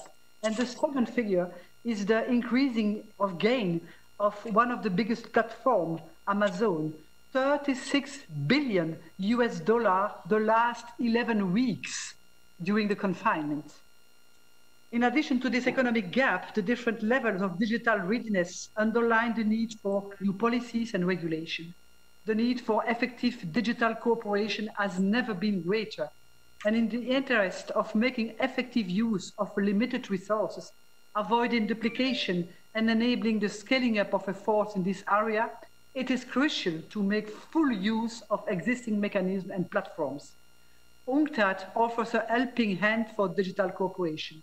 We can draw our expertise as the chair of the UN Group on the Information Society, a contributor to the WISES Forum, and the Secretariat of the Commission of Science and Technology for Development, which is in meeting virtually this week with hundreds of participants. We also convened the UNCTAD e-commerce week and coordinated the e-trade for all initiative, which provides developing countries access to assistance from international and civil society organizations and builds up their readiness to engage in and benefit from digital trade. So let's leverage our joint expertise and capacity and connect the dots in digital cooperation. Connect the dots, but also connect respect and protection, what the SG Guterres mentioned very well. So I think that this roadmap is a very good opportunity to do that, and you can count on UNCTAD in this regard. Very much, and I should confess we have a very gifted UNCTAD staff member on our team, so we're very grateful for the support we're getting, as well as gifted staff members from other parts of the system, notably ITU, among others. I'd now like to, we have about 6 more speakers, so if you will forgive me for reiterating the plea to be brief as far as possible. And the next speaker is Murat Somne, the head of the Center for the Fourth Industrial Revolution of the World Economic Forum, speaking to us from California. Murat. Thank you, Fabrizio. A warm greeting to everyone from the Bay Area. Technology is moving faster, much faster than we can fully understand its implications, potential benefit and harm. By the time we figure out its implications, it's too late. The technology has moved on, but the bad actors are using that already. So we continue to find ourselves in operating what we call the too late zone. And our reactions are always backward-looking and penalizing, as opposed to forward-looking and enabling. That's why the World Economic Forum launched the Center for the Fourth Industrial Revolution Global Network 3 years ago, more than 3 years ago, to ensure that the Fourth Industrial Revolution benefits everyone and not just a few. Our approach has been agile, has been forward-looking, global, multi-stakeholder, and most importantly, inclusive and human-centered. A good example is our work with Rwanda. They became the first nation to have a forward-looking drone regulatory framework 3 years ago. They have the largest fleet of civilian drones in action in the world. They reduced their blood loss rate to 0. They reduced the delivery times to 80%, by 80%, saving thousands of lives. That little framework is now on its way to become a global de facto standard through our work with Gavi, Zipline, International Civil Aviation Organization. So it can be done, it has been done.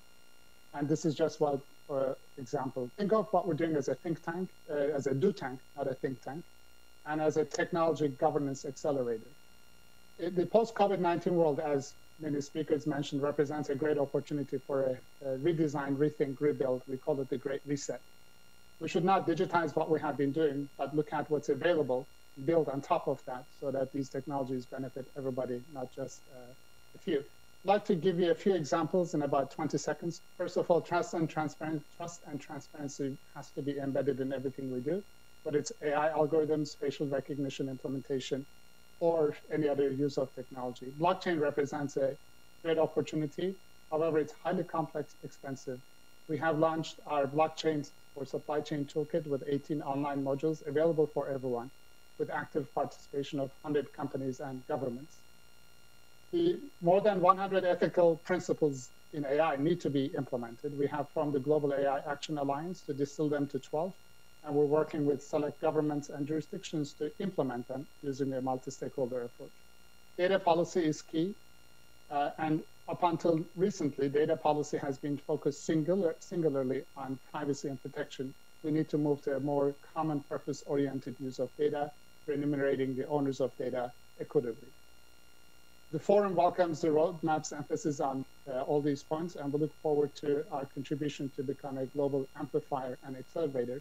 And finally, I would recommend that we do not focus on unanimous consent, which will be politically very hard to achieve in today's world, but focus on interoperability, which we have seen many countries, emerging and large economies, to be willing to work.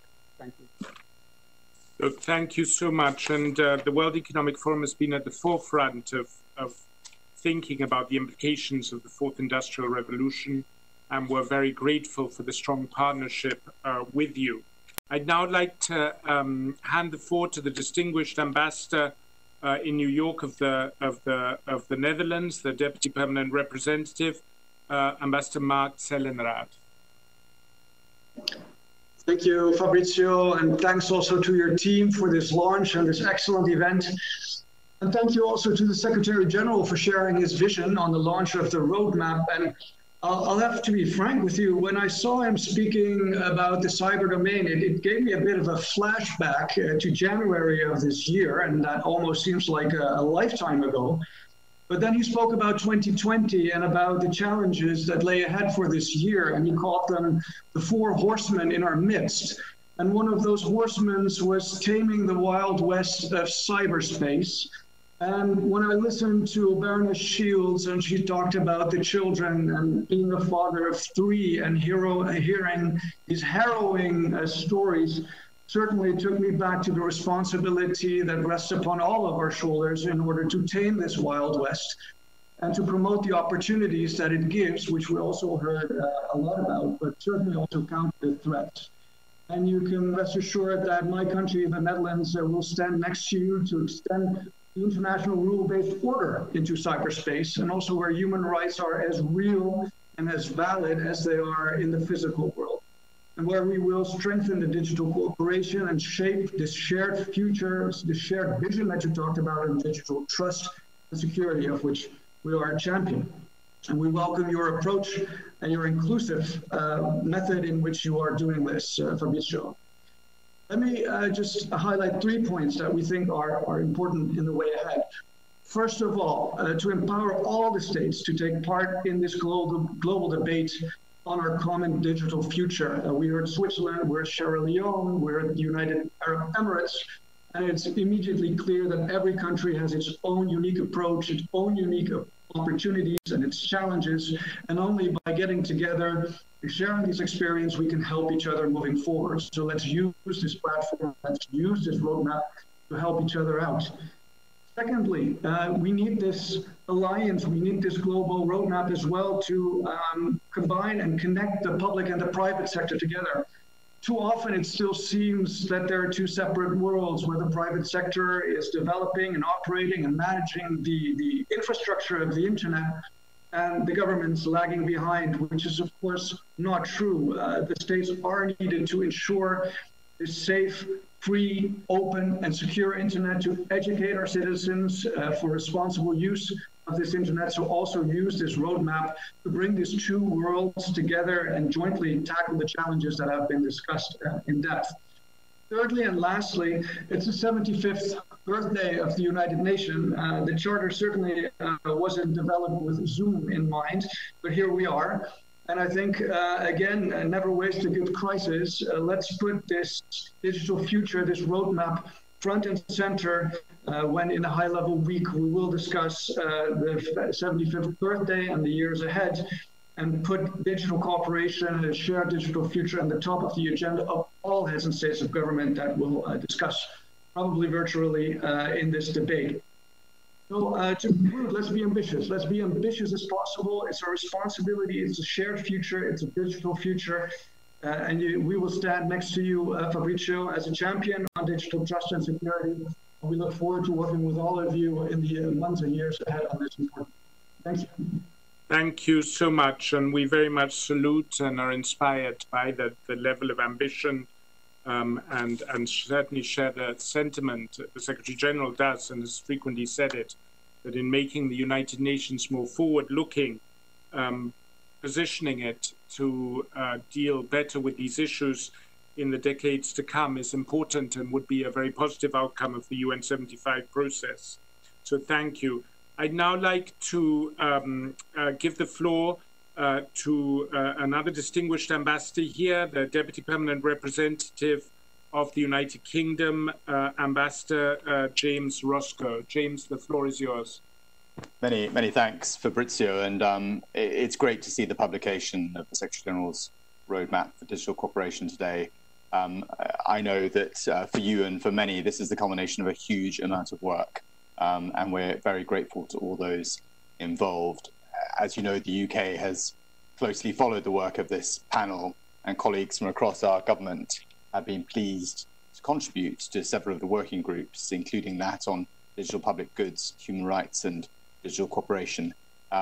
It's a huge achievement, but it's the beginning of a journey in many ways, and we're looking forward to going on it. It's been great also to see the way that the UN has taken such a multi-stakeholder approach, and this has been on display again here today. It's clear that digital cooperation requires genuine and inclusive engagement with all stakeholders, and we've heard today from the private sector, we've heard from civil society. We really need to engage with these groups, and doing so will make a real difference. The other thing that's really struck me listening to contributors today has been how everyone has really focused on the impact of COVID-19 and the way that this pandemic has demonstrated that digital is not just an add-on, but instead underpins so much of what we do today. Certainly from our perspective, the tracing apps, the public health advice, the research cooperation, the support for businesses, and the need to assure communication and accurate communication information all require good digital infrastructure. But we've also heard how many still do not have the benefit of these digital technologies. This crisis should refocus all of our attention on bridging the digital divide and connecting the unconnected. It's also worth reminding everyone that the UK is a strong supporter of the Internet Governance Forum, and we welcome the widespread consensus around the IGF Plus model during the working group discussions. We're really pleased to see actions in the roadmap to strengthen the IGF. We also agree that human rights and fundamental freedoms apply fully in the digital world, and we welcome the initiatives being taken by the Human Rights Council in this regard. We should continue to raise the profile of human rights across digital cooperation efforts to encourage greater participation and engagement. The high-level panel and the roadmap have made a really valuable contribution in highlighting the critical role that digital plays in sustainable development too, and the UK looks forward to continuing to engage with all stakeholders in supporting the next steps in this work.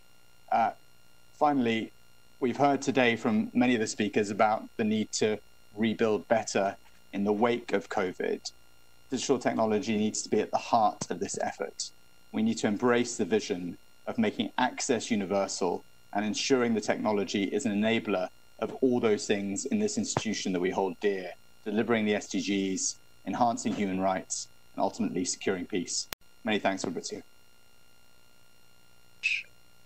Thank you so much, James, for those encouraging words. We now have 4 speakers, so I'm afraid we will have to go over time. I apologize. I would ask for your patience, and again, if I could implore the remaining speakers to be concise.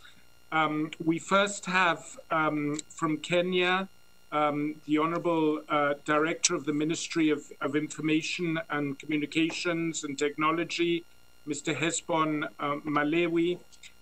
Then we have the Permanent Representative, the Ambassador of Egypt here in New York. We have the Technology Ambassador of Denmark, and we have a distinguished representative of China. So with that, let me go first to Mr. Hesbon Malewi, who will be speaking to us from Nairobi. Mr. Malewi, thank you, and thank you for joining us at such a late hour. Thank you, Chair.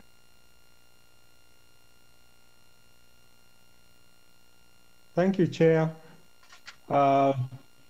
Your Excellencies, distinguished guest delegates, on behalf of the Republic of Kenya, I would like to assure the Secretary General of Kenya's full support and cooperation in pursuit of roadmap for digital cooperation.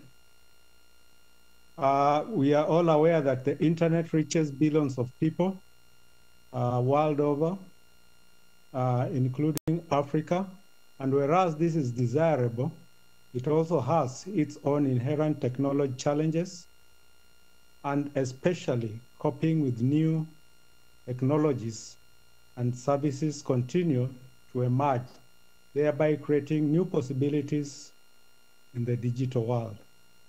This is quickly redefining new business models, a situation that could not have been predicted a generation ago. Due to growth, Kenya is projecting on digital transformation in the economic sector. Consequently, Kenya has identified 5 key pillars towards attaining digital economy. Secretary General, sir, this is only possible if there exists digital cooperation internationally and with all the stakeholders. This will ensure fair rules and regulations for the benefit of all across the digital divide. This is possible when open debates and regular reviews to ensure emerging issues are taken into account. Lastly, we see that COVID-19 has changed the lifestyle world over, with more turning to technology to mitigate on emerging challenges. Digital technology is now on the increase for school learning, telemedicine, business, and communication apps. This, more than anything else, reminds us how we are dependent on technology and hence the need for digital cooperation world over. Thank you so much, sir. And of course, we're all very aware that much of the world can learn a great deal from what Kenya has achieved with regard to especially the digital economy, digital-related jobs. So we very much welcome your active support to our efforts and your guidance along the way. I'd now like to turn, I hope this will work, to the His Excellency, the Permanent Representative of Egypt. Sarah, are you with us? Ambassador? Well, we might try and come back to Egypt, but I think we'll now turn to the Technology Ambassador. And Denmark, of course, pioneered what has now become increasingly frequent, these ambassadors to the digital realm.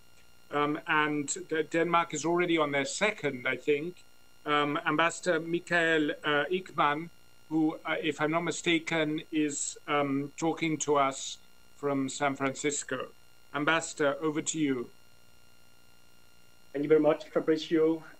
I delivered Denmark's general remarks and welcomed the roadmap a little bit earlier today. So let me just zoom in on one question, which is particularly important to Denmark in this work. And that's, of course, the question around how do we safeguard human rights in the midst of the digital transformation that have been put on steroids by COVID-19 as well.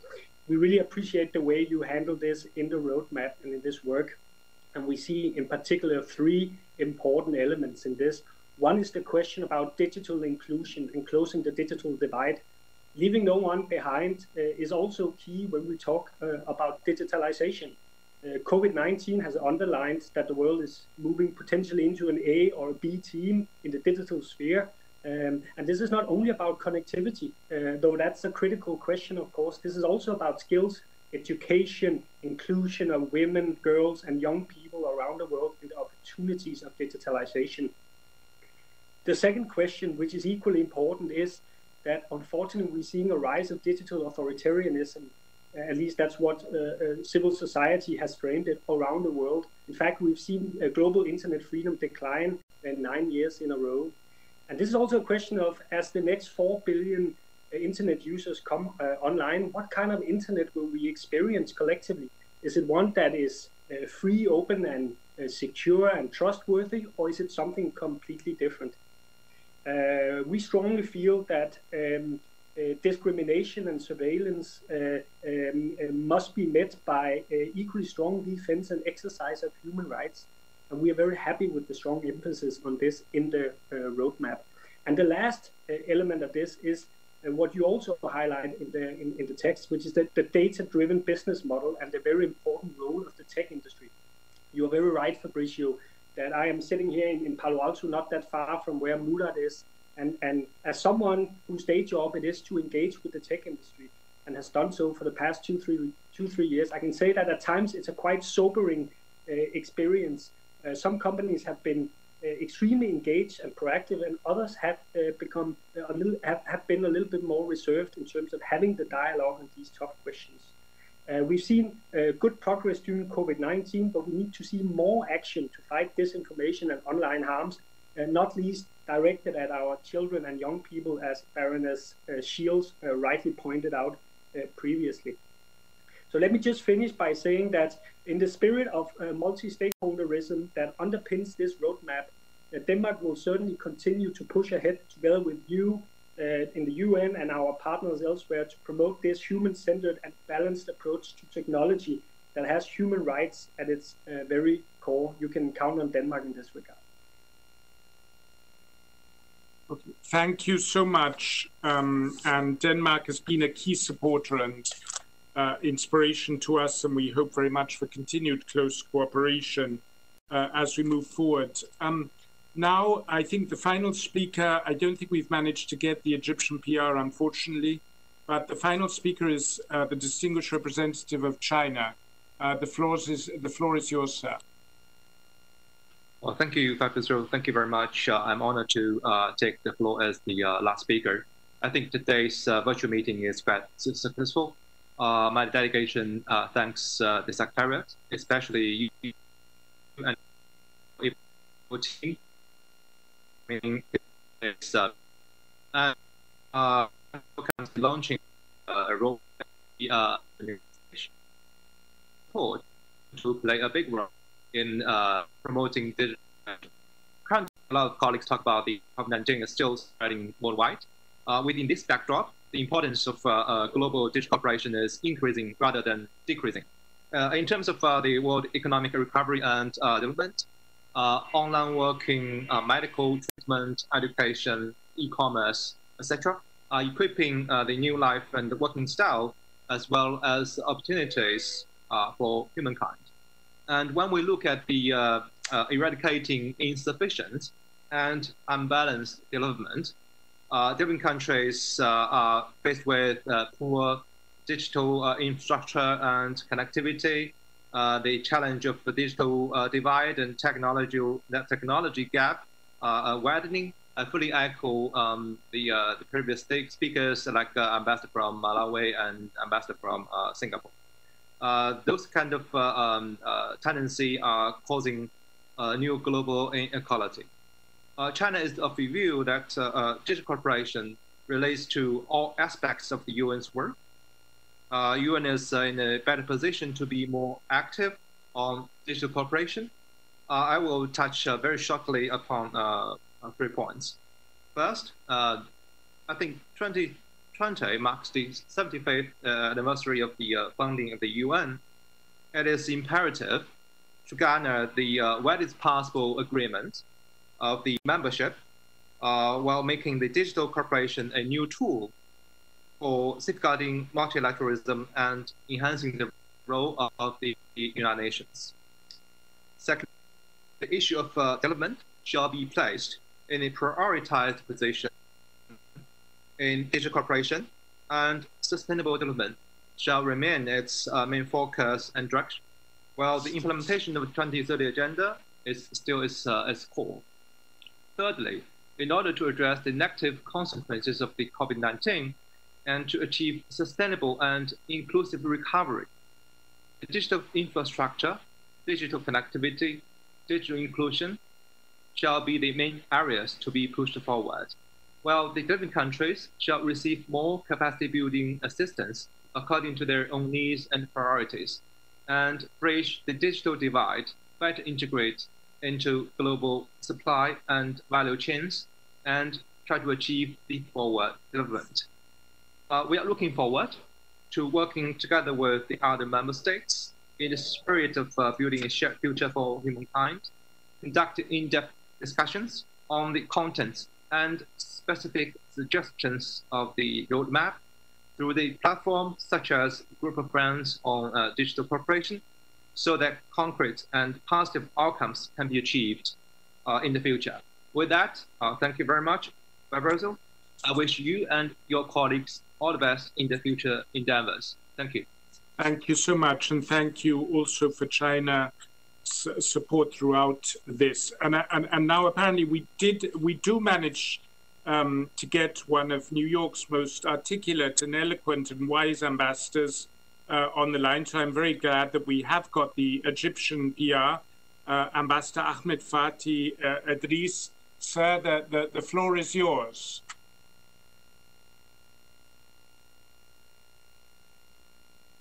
Maybe I spoke too hastily in hope.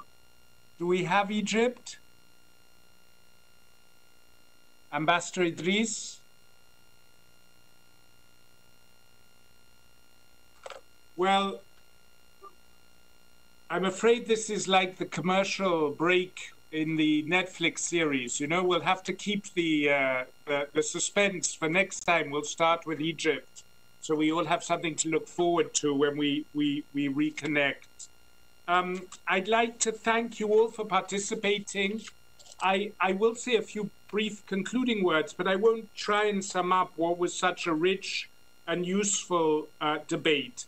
I mean, many spoke of the background of COVID as a magnifier and exacerbator, both of the upsides of connectivity and the downsides of it. COVID-19 has been an unprecedented challenge for us as human beings, for our economies, for the provision of social services, for our human interaction. It has been a very severe trial, but let's face it, without the benefit of digital technologies, it wouldn't have been a trial, it would have been an unmitigated catastrophe. Digital technologies, for those of us who have access to them, have quite literally been life-saving. But that point shows just how painful and dangerous the absence is of access to those technologies. So I think the conclusion is inescapable as we talk about digital cooperation, that the first priority, and many speakers made this point, I think all speakers made this point, the first priority has to be universal connectivity. And the second priority of our work has to be universal connectivity. And dare I say it, the third priority for our work in digital cooperation has to be securing universal connectivity. But having said that, connectivity has to be affordable, it has to be meaningful, and it has to be safe. Digital technology has played a huge role in helping governments take safer measures to respond to the virus, in helping countries cooperate on cures and solutions and vaccines across borders, in promoting public health messages, in securing education, etc. But it has also been, and many said that, the source of an incredible spread of dangerous misinformation. The point was also made against the context of what we're seeing in many parts of the world, that digital technology has been used creatively to promote action against racism. But let's face it, digital technologies have also been used very effectively to promote xenophobia, racism, and hate speech at the same time. So it is undoubtedly a huge benefit, but a benefit like previous technologies that needs to be managed, as humanity has always managed new technologies, to maximize the benefits while protecting the public good. Now, coming back to what we said was the first, second, and third priority, universal connectivity, I think we have to recognize that having reached the first half of humanity, reaching the next half is a much harder struggle. And one side of it is, of course, the infrastructure issue. But what I've learned recently is that that's just a small part of it. I mean, the technology is there. The ability to build infrastructure to the extent it doesn't already exist, to connect everybody, is not such a difficult task. More difficult are some of the policy frameworks, the regulatory frameworks, and of course having affordable financial structures and financial incentives, as Malawi, the ambassador from Malawi highlighted. So we need to look at this comprehensively, and of course the challenges will differ from place to place. So there's no single recipe. And I think that was a point also the ambassador of Singapore highlighted, that we need tailor-made solution. But it is a formidable undertaking. Today, someone said that if things are left to drift on their own, we will not have universal connectivity before 2043 or 2045 at the very earliest. So it needs a much more concerted effort. We can't just rely on the drift of the many isolated, not always very well coordinated, not always to scale efforts that are already going on. And above all, I think what we need to address all these challenges, universal connectivity, and then safe, secure access that is affordable and that puts human beings at the center. What we all need is unity of purpose. And of course, that's easy to say, but as Ambassador Gafour put it much more diplomatically than I will, in the current international climate, that unity of purpose is very hard to come by. And it will take a very serious effort. But we also have to face that all stand to lose if the internet becomes fragmented, as many see the current trends taking us. All lose if the digital divide isn't rapidly overcome. So, I hope that we can all work together to let common sense prevail, because everybody stands to gain if we overcome the divisions and recall unity of purpose. And let's also recall that some things, of course, countries define the acceptable limits to freedom of speech differently. Countries define acceptable surveillance measures differently. Countries define how their international human rights obligations should be held nationally differently. That is definitely true. There are definitely areas where there are divisions, but there are so many areas where people agree. I haven't heard anybody disagree about the desirability of universal, affordable access. I haven't heard anybody disagree that universal connectivity is essential for sustainable development. I haven't heard anybody disagree that we don't want our children or grandchildren to be more threatened and less safe on the internet, or that we find racism or harassment and discrimination against women acceptable. So there are elements where we can agree and where we should be able to work together. But we also have to recognize that it's going to be a long, hard struggle. It's going to be a marathon. It's not going to be a sprint. In the current international environment, it's not going to be easy. And we need to work together. We need to work together across international borders, and we need to find where we agree where there's unity of purpose across international borders, but we also need to work together across different stakeholder groups. There were many points made that that businesses sometimes went in one direction and governments in another. But I think we heard from the interventions today, if we hadn't said who was speaking and everybody had been asked just to guess from the content of their remarks who was talking at any one point, apart from the fact that business leaders tend to be more gifted at being concise than UN officials like myself, I don't think it would have always been easy to tell who was speaking for which community. So there is a unity of purpose, and we need to build on that. So we hope very much we can continue working together on this long marathon, but a marathon that I think, if anyone is worth running, this one is.